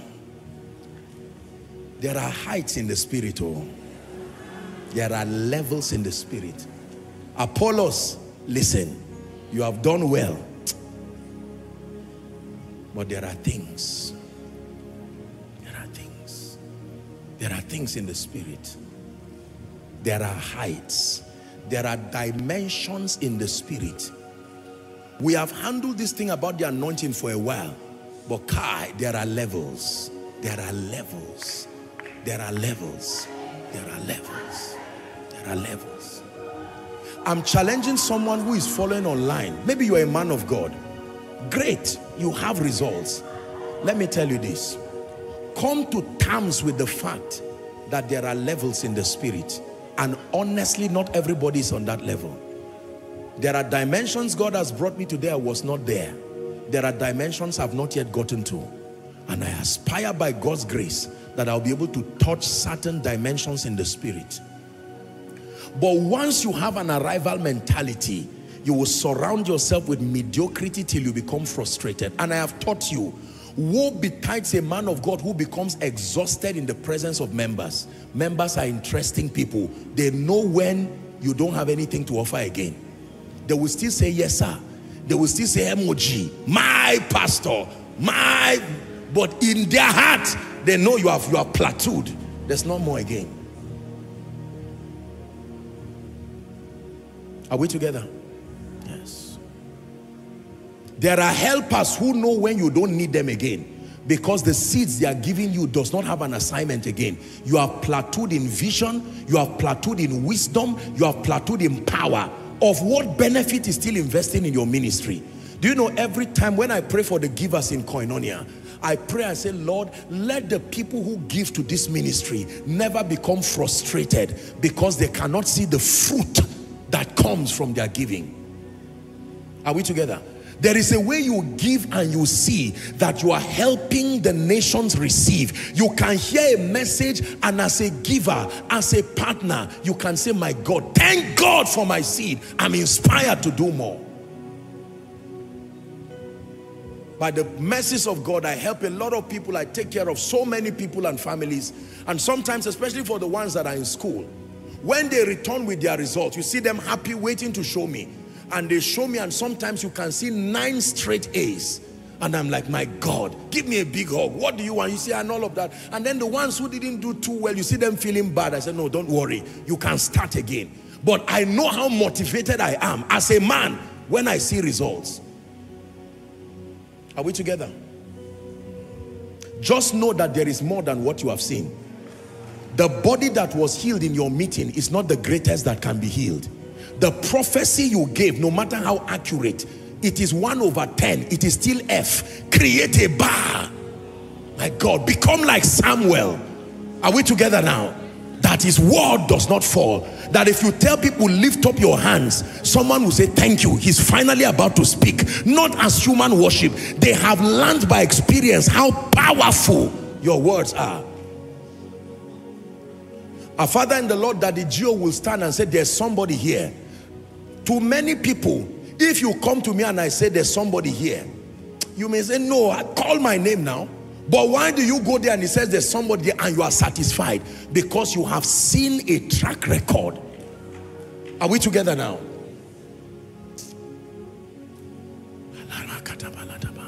There is more, there is more, there is more. So someone, I came with a prophetic word for you. This is not your rest. Oh, woman of God, this is not your rest. Man of God, this is not your rest. Businessman, this is not your rest. God has a lot more. He only tested you. He only tested you. Allow mentorship to become a ladder, and for some of you a lift. Don't try to reinvent the wheel, whereas there is a way. There is a way of the anointing. There is a way of ministerial exploits. There is a way of power. There is a way of transgenerational influence. There is a way of freshness. There is a way of ever-increasing grace. There is a way you can tap into wisdom that you can prove. There is a way of accessing the graces that compel kings to hear you. There is a way when God brings it close to you. Don't fight it. My son, hear the words of my mouth. Attend to my sayings. Attend to my sayings. There is a way to be wealthy. You have gone around this mountain long enough. You didn't find it. Sit down and learn. Sit down and learn. Apostle, I got a job, it didn't work. I claim I'm a businessman, it didn't work. I started programs, it didn't work. My brother, sit down. You're not the first to look for money. If it's not working, there is something you don't know and a grace you do not have.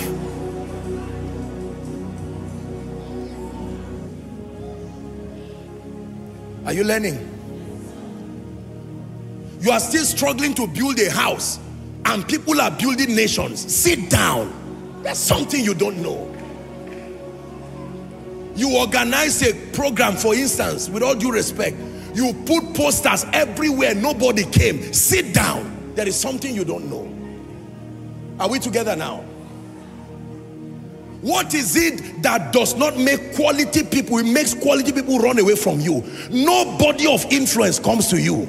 There is something you don't know. Sit down. For someone, you must challenge yourself. No, I'm tired of entertaining bankruptcy of results. I must press until things work in my life. Hallelujah.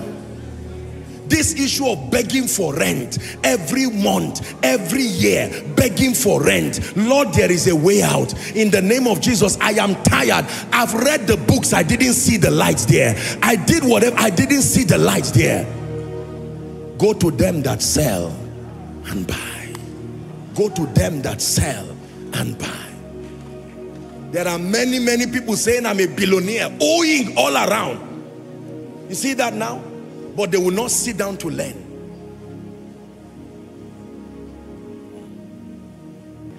Mentorship demands an awareness. Light comes from a higher dimension to the dimension that is needed. If I stand before a man of God who is more grace than me, I will be stupid to stand and say, you know what, pray for me. Imagine me going to one of our fathers and say, pray for me. No, I will not do that. Be stupid. Pray for me? No.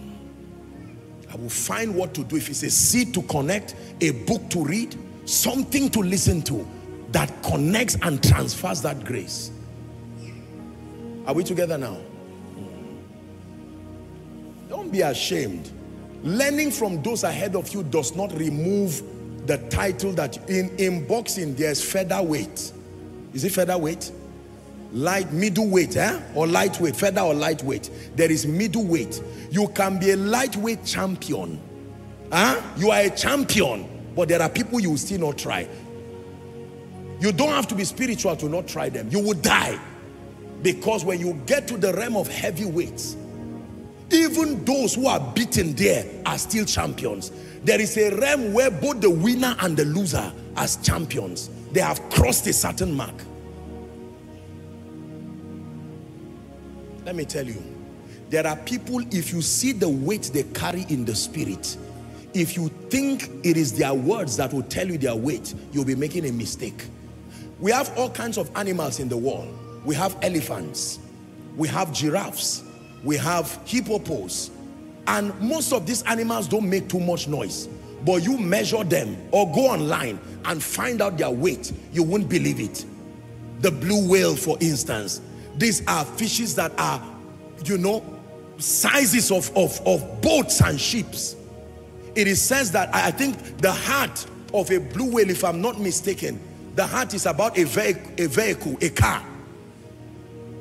The heart is like the car you are entering. And yet the thing is quietly moving in the water. And there are tiny animals that you can't see, only the noise. Have you seen animals that are like cricket? You know it's somewhere, and the noise is what will bring you to it to kill it, because it won't keep quiet. Doesn't have any defense and it won't keep quiet. There are many people who are like that. And you are watching, you are saying, my God, what is this? A fool, even if he's silent, you are regarded wise until you truly become wise. This is not your place. This is not your rest. This is not your rest. Get angry in your spirit. If you have the call of God upon your life here, let tonight's teaching challenge you. Get angry. Listen to teachings. Listen to teachings. Build capacity. Are we together now? Build capacity. Build capacity. Please be seated.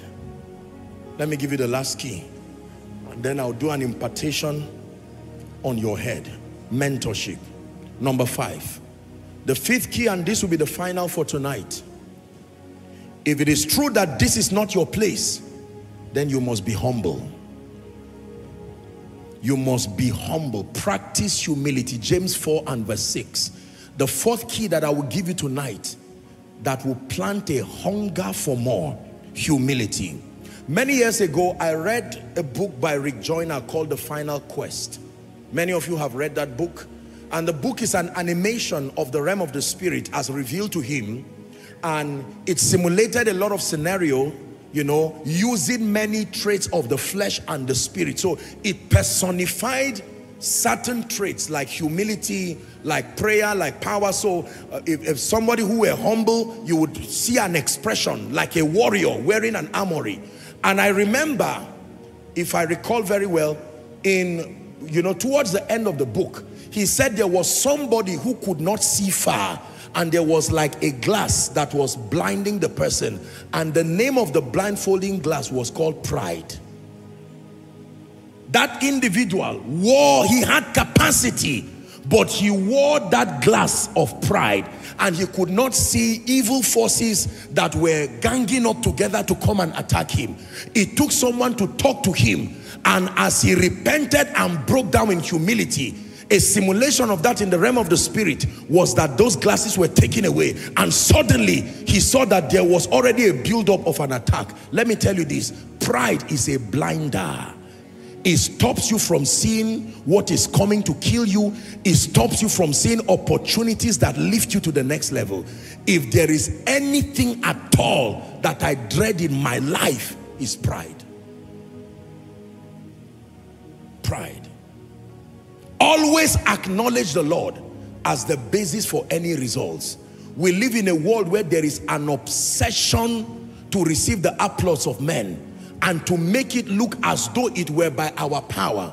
I think I was listening to, was it Dr. Paul Enenche? Not too long, was having a meeting, I think one of his sons, and I was just sitting in the living room and they were airing it, and I decided to listen. I was so blessed.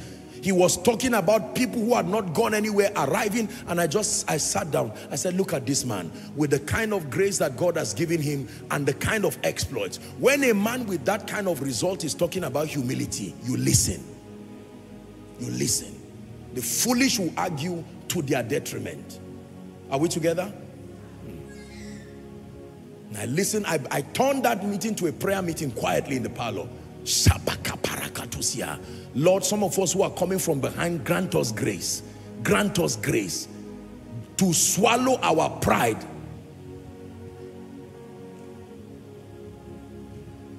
The moment you become uncomfortable acknowledging the help of God in your life, the moment you become embarrassed acknowledging the help of God in your life, you are dying already. Pride is eating you up. Are we together? Yeah. It's important.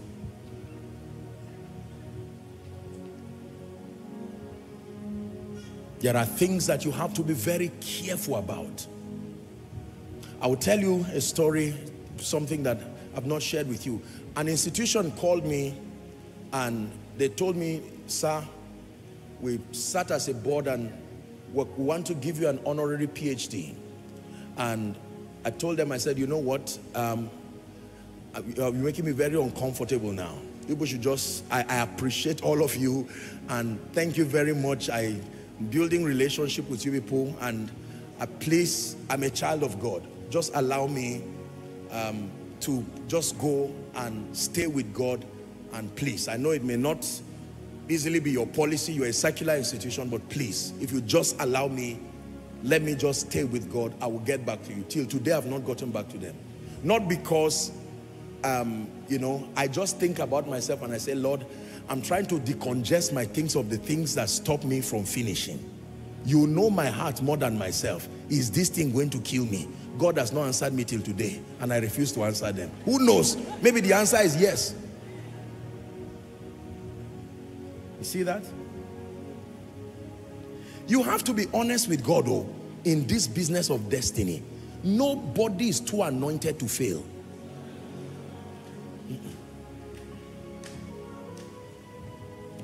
You can carry all the anointing on your head and crash like you did not get anything. Hallelujah. I love success. I desire greatness. And I thank God for the bits that He's done in my life. But it's always been my prayer and my cry and my passion that God will protect this fragile heart, This vulnerable heart that likes power. This vulnerable heart that likes influence. This vulnerable heart that likes name. Apostle Joshua Selman. When I go to pray, I say, Lord, hold this my heart and wrap it again and help me. Because this bedeviled world, even Judas can give you something. You think if Judas comes to you now, he will kiss you? No. The spirit of the devil reinvents himself. When he came to Jesus, it was a kiss. For you now, he knows you are hungry, he will bring bread. It's still Judas. Judas is a system that can use your vulnerabilities and destroy you. He knows that Jesus is called, the Bible says God is love, and he came with a kiss. When he comes to you who is hungry, he comes with bread. When it comes to you who likes hearing people say things about you, he will come like Ahithophel and speak well, but all the same is still Judas. I'm praying for some of you who are already eaten up by pride, gathering psychological awards in front of you that is blinding you from seeing what God is doing. You see that? There's a difference between pride and boasting. You can be arrogant and not boastful. Boastful is giving expression to pride. The worst kind of pride is the one that does not come with boasting, because nobody can easily see it to address you. You carry a semblance of humility, and yet you are absolutely full of yourself. The one who runs his mouth, at least that one can even receive deliverance fast, because people know immediately that this your pride. But the one who keeps quiet and in his mind is saying, okay, I'm hearing, I'm looking. The Bible says, say not in your heart.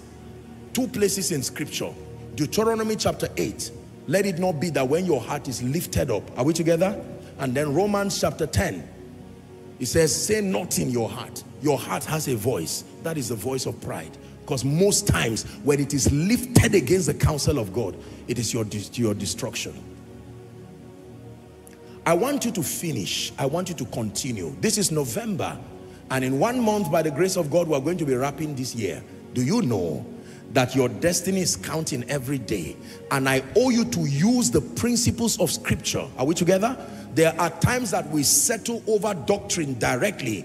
We examine certain things, the believer's identity, your union with Christ. But there are certain times that the messages come tailor-made to address the current needs of your life and to become for you not just a source of enlightenment, but a roadmap. My goal for you is not just to be enlightened. My goal for you is to also make constructive progress towards your life and destiny. And occasionally God gives us words that help to build us in a firm understanding of doctrine. You're right in Christ, you know, the ways of the Spirit, the Holy Spirit, the flesh, the spirit man, the spirit life. But there are times God brings messages that help us to navigate through the maze of destiny, so that whilst you know God, whilst you learn doctrine, you obtain wisdom by scripture to arrive well. Are we together now? This is not your rest. It says, arise and depart. Arise and depart. Arise and depart. This is not your rest. Arise and depart. Depart. Depart. Turn away from that thing. It doesn't matter how successful you are. You sang a great song. Thank you. But go forward. The Bible says, seeing then that we are surrounded by so great a cloud of witnesses, it says, let us lay aside every weight and the sin. Every weight and the sin. Every weight and the sin. Some of you are laying the sin, but you are leaving weights. The weights don't have to be evil. Weights is anything that can impede you. It can affect you, an extra luggage in your life. It will be a tragedy, Koinonia, hear me. It will be a tragedy that one day we wake up and then we see you at the corridors of shame, the corridors of compromise, and the corridors of failure. And if we ask you why, you will say it is because I succeeded for a season. Apostle, when I was a failure, I loved God. I fasted. I prayed. I came to church. But the moment I became a millionaire, the moment my name started appearing on posters, the moment I was upgraded to a managerial role, the moment I became a captain of industry, reckoned by all and sundry friends and allies, the moment I became a politician, commissioner, governor, whatever, The moment I became an apostle, a prophet, with my lifting, my fire died. With my lifting, I became visionless. With my lifting, my prayer died. With my lifting, my focus, my concentration, everything died. It will be a tragedy. The Lord has sent me with this word to speak to someone. Arise. Not just shine this time around. Depart. Depart. You need to wave your crowns. Look at them one more time. You still are my own, even if you are not on my head. There is another kind of crown I need on my head. So I'm happy. Are we together now? Yeah. Get back to that place of fire. Get back to that place of power. While you are looking at 300 people, Abraham, from your house, trained men, 312 thereabout. My goal for you is to be the father of nations. Do not allow the 312 thereabout people make you so feel that you're a success that you cannot open up yourself for the more. The more that I'm doing, the more that I'm providing in your life. Let me tell you the truth.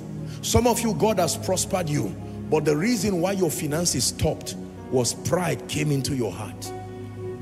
The truth is, you are not begging for money. You will never beg for money again. But you will never also be able to do the things that you should do. Do you know the wealthier you become, the more the expectation of the kingdom? There is a kind of offering today I cannot give God. It will be seen between me and God. There is a kind of help today. If people are giving to the house of God, there is something I cannot give less. It's not pride. To me and God, it will be seen. Because God will say, no, I've shown you mercy more than this. To whom much is given, much is required. There is a time I cannot pray less. It will be seen between me and God. I will be wasting the grace that he has given. That kind of prayer life will be so somebody who just got born again, or somebody who is just going through maybe a foundational things in the spirit. There is a level. God can stay with me all through the night and not apologize for taking my time, because the level of grace he's given can afford that kind of discipline. Are we together now? Yes. If God tells me to empty my account today, he will not need to tell me twice. It will be a bad thing. Do you know why? Because he's trained me to the point that he has shown me his faithfulness beyond that level of doubt. That's why he was strict on Moses.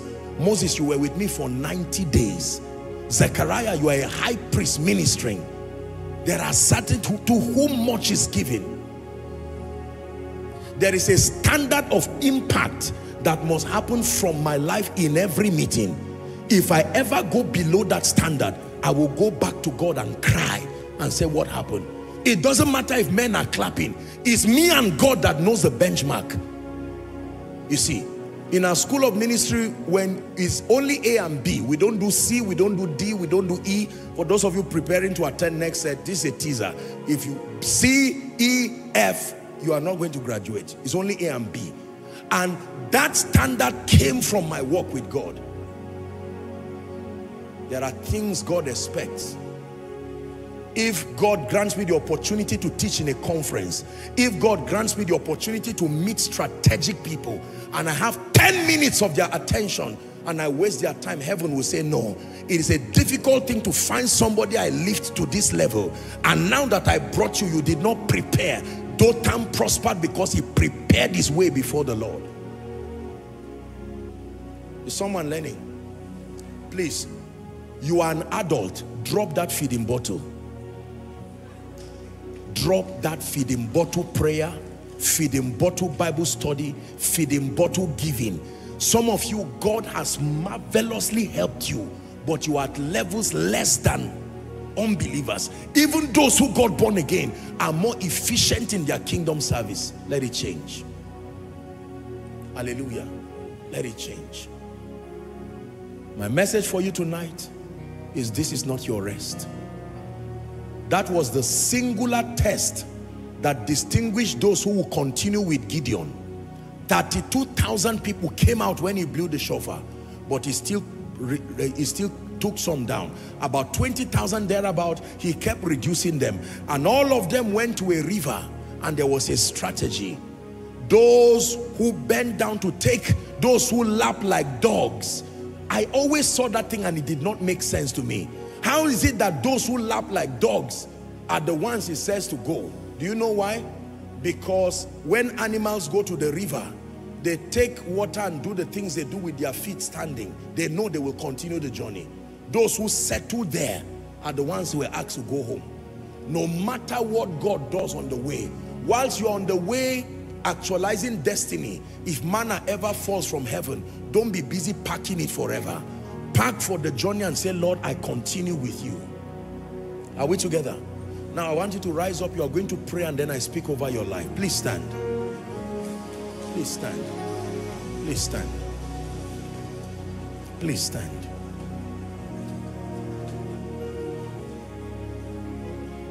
I want to give you 1 minute to cry before the Lord. For those of you who have not started honestly experiencing any manifestation of kingdom success in your life, spiritually, financially, in leadership, in ministry, your prayer is that God will grant you grace to begin to make progress. Let it be a consolation to your Christian experience.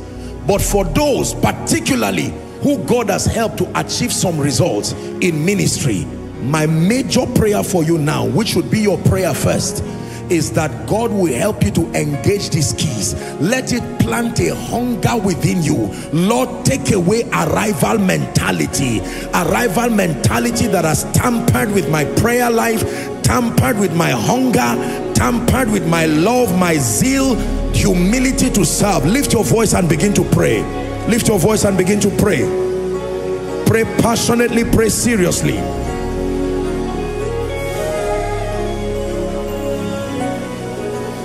Arise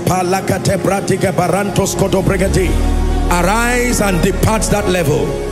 Arise and depart that dimension. Arise and depart from those celebrating you. You have received enough applause for that level. Move to the next level. Move to the next season. Come on, someone is praying.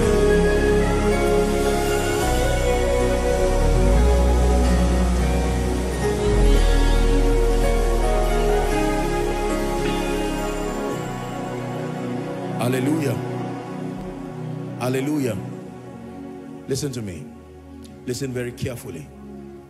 You've heard me say it many times. I'll say it one last time before I speak over your life. The Lord spoke to me years ago and he said, son, if you will let men see me, there is nothing I will not give you. There is nothing. I submit to you at the risk of sounding proud. One of the greatest blessings in my life today is detachment from things. I stand before the God of heaven. I'm speaking to the globe. May God forgive me if I'm lying. But things have no power over my life. Car, chair, tea, bread. No. Whether I enter a tractor or I enter an SUV or I enter a Golf or a bike or whatever, it is simply for the physical convenience. As far as my orientation is concerned, it makes no difference to me. I tell you sincerely. I tell you sincerely. There are things today, because of the level God has brought me, people may never allow me do it, whether for security reasons or just personal efficiency. But it does not take anything from me. And it's the reason why many times I deliberately create things that keep me in touch with a simple life. It has proven to be a wise way of balancing between honor, this so-called celebrity life. Are we together? Sometimes I kneel down quietly, and when I'm crying before God, I remind myself again. I like seeing my old books because there are stories behind them. All these iPads and wonderful things, I thank God for them. But I like seeing the old books. A bit torn, not too fresh, but as ancient words. I open them and I watch my sincerity as I wrote before the Lord. I did some of those things, and sometimes I'm amazed at the time. 3:30 a.m., 2:20 a.m., 4:30 a.m. Very strange times. Hallelujah. You write them down there. Go back home tonight. Put your life to order. Some of you you have iPads, I respect you. You have devices, go and buy a notebook. Look for a wedding jotter, a birthday jotter, add it to those things. Write. There are things you need to write. Come up with resolutions. Father, I make up my mind. This scattered prayer life, it needs to come to order. It is better to pray 1 hour as a discipline. Be effective. And then you can grow from there. Wanting to do 5 hours, 8 hours, when you cannot do 15 minutes, you are only wasting your time. Start from there. If you are not consistent in the study of God's word, go and buy a devotional. Humble yourself. Even if they call you MOG, go and buy a good devotional and humble yourself from people who have become addicted to the word, that they can help others to be strong, and settle down. Are we together? Make up your mind. Create times for retreat. Take some time alone with God. If you are busy and you are a working class person, use your nights. Even if it's 30 minutes, 1 hour. Come up with a healthy spiritual ritual. And when people ask you, why are you doing this? You tell them, number one, because I love Jesus. But number two, I want to become such an aligned vessel that it will please His Majesty to host His power, His wisdom, His grace. Are we together now? To pour me as a drink offering to serve the nations. As for me, let me say me first before I say my house. As for me, I've made up my mind that in this life, there is no settling for me. It doesn't matter where I get to. And I'm praying, may God help me to keep this decision. It doesn't, thank you for your applauds. Thank you for clapping. Thank God for Sound of Revival. Thank God for all of the things that God is doing across the globe. Thank God for Koinonia Global. But as for me, and my purpose of teaching you tonight is to join me in this hunger campaign, that no matter what level I get to, I will continue to fuel my staying power with vision, fuel my staying power with my passion for God, vibrant spiritual life, fuel my staying power with mentorship, learning from history. When you hear about someone's trouble, don't gossip about it and laugh. Allow that trouble be a lecturer quickly and teach you that if such a person were careless with his life and that was the consequence, it says, how shall we escape if we neglect so great a salvation? We have to end. Let me pray for you. Father, in the name of Jesus, I stretch my hands over my precious people. I love them with all my heart. I have a responsibility for their spiritual growth, their development, their attaining unto stature, and their manifesting as ambassadors. I decree and declare the grace that immunes people from being small, from aborting destiny, from not finishing even after a glorious start. I pray for you, may that grace rest upon you as a shield. May that grace rest upon you as a shield. May that grace rest upon you as a shield. I pray tonight that my God will give you the gift of hunger. Hunger for His presence. Hunger for the things of the Spirit. Hunger to actualize your destiny and your goals in Christ. Hunger to evolve until you become a man of power. In the name of Jesus Christ. Every distraction, tampering with your focus, I pray for you from the depth of my heart. May that destruction vanish like smoke before the wind. In the name of Jesus Christ. And I pray for you that every rebellion that is locked up in your heart, that it will not allow you the malleability to learn and become. Let that spirit of rebellion be cast out of your life now. In the name of Jesus. Financially you will prosper until you attain unto the standard God has for you. Spiritually you will be vibrant until you become as strong as a nation. In the name of Jesus. In every aspect of your life, go forward. Go forward. In career, rise and be a giant. In your family, rise and be a giant. You are not the needy, you are a savior. I say it again, you are not the needy, you are a savior. You begin to manifest the dominion power of this kingdom. In the name of Jesus, may your life be a sign and a wonder. And I pray for you, for the remaining part of this year, finish strong. Finish strong. Finish strong. Finish strong. Finish strong. Finish strong. Finish strong. In the name of Jesus. The dimensions of the anointing you have never seen in your life, may your hands begin to command it from today. Access to more superior dimensions of revelation. May God open your eyes to see. I impart upon you the spirit of faith.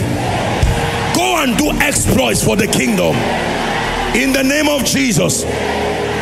And every grace that is needed in your destiny but missing, required to help you finish this year well, I pray for you. May the Holy Spirit deposit it in your life right now. Hear me.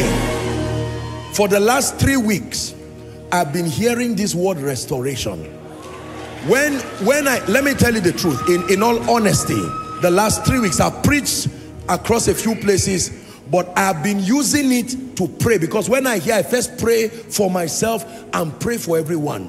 And let me just use that as my last prayer. I don't know whether this means anything to anybody in this place. You have lost things, relationships, time, money, access, opportunities, levels in the spirit. I pray for you. Whatever is missing in your life, by prophecy, I command restoration.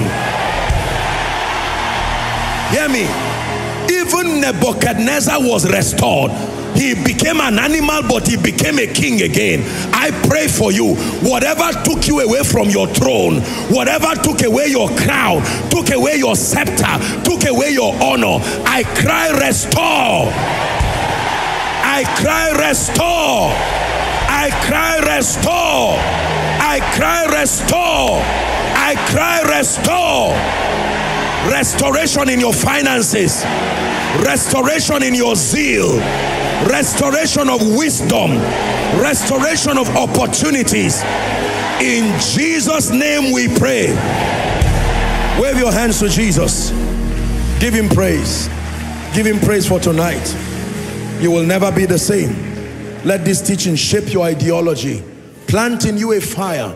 Many of you, years to come, you will refer to this teaching. When you are alone, when you would have become so great and there are not many voices around you again, because of the height you would have attained, you will draw from your archives teachings like this, and you will hear my voice again, even in your palace, and it will speak to you, challenging you to finish. May the Lord bless you. In Jesus' name I pray. You want to make it right with Jesus tonight? There is always room at the cross. You came invited by God through whoever invited you, or perhaps you came on your own and you said, let me just attend Koinonia today. Or perhaps you have been coming, and honestly, whilst you heard me speak, the Spirit of God began to put it in your heart, especially when I spoke about spiritual vibrancy. Wherever you are, I want to give you an opportunity to make it right with Jesus. I count 1 to 5, we're out of time. Very boldly, confidently, leave your seat and walk to the front. Your bags, your Bibles, everything you came to church with, please make your way to the front. 1, let's honor them as they come. God bless you. God bless you. Thank you. Thank you, my sister. Thank you, my brother. Let's celebrate them. They are coming. God bless you. Come to Jesus. He's able to give you a new beginning. He's able to start afresh with you again. Come. Come. I count 5 and I begin the prayer. If you're coming, please double up quickly. Those who are in the overflows, you can make do with your LED screens.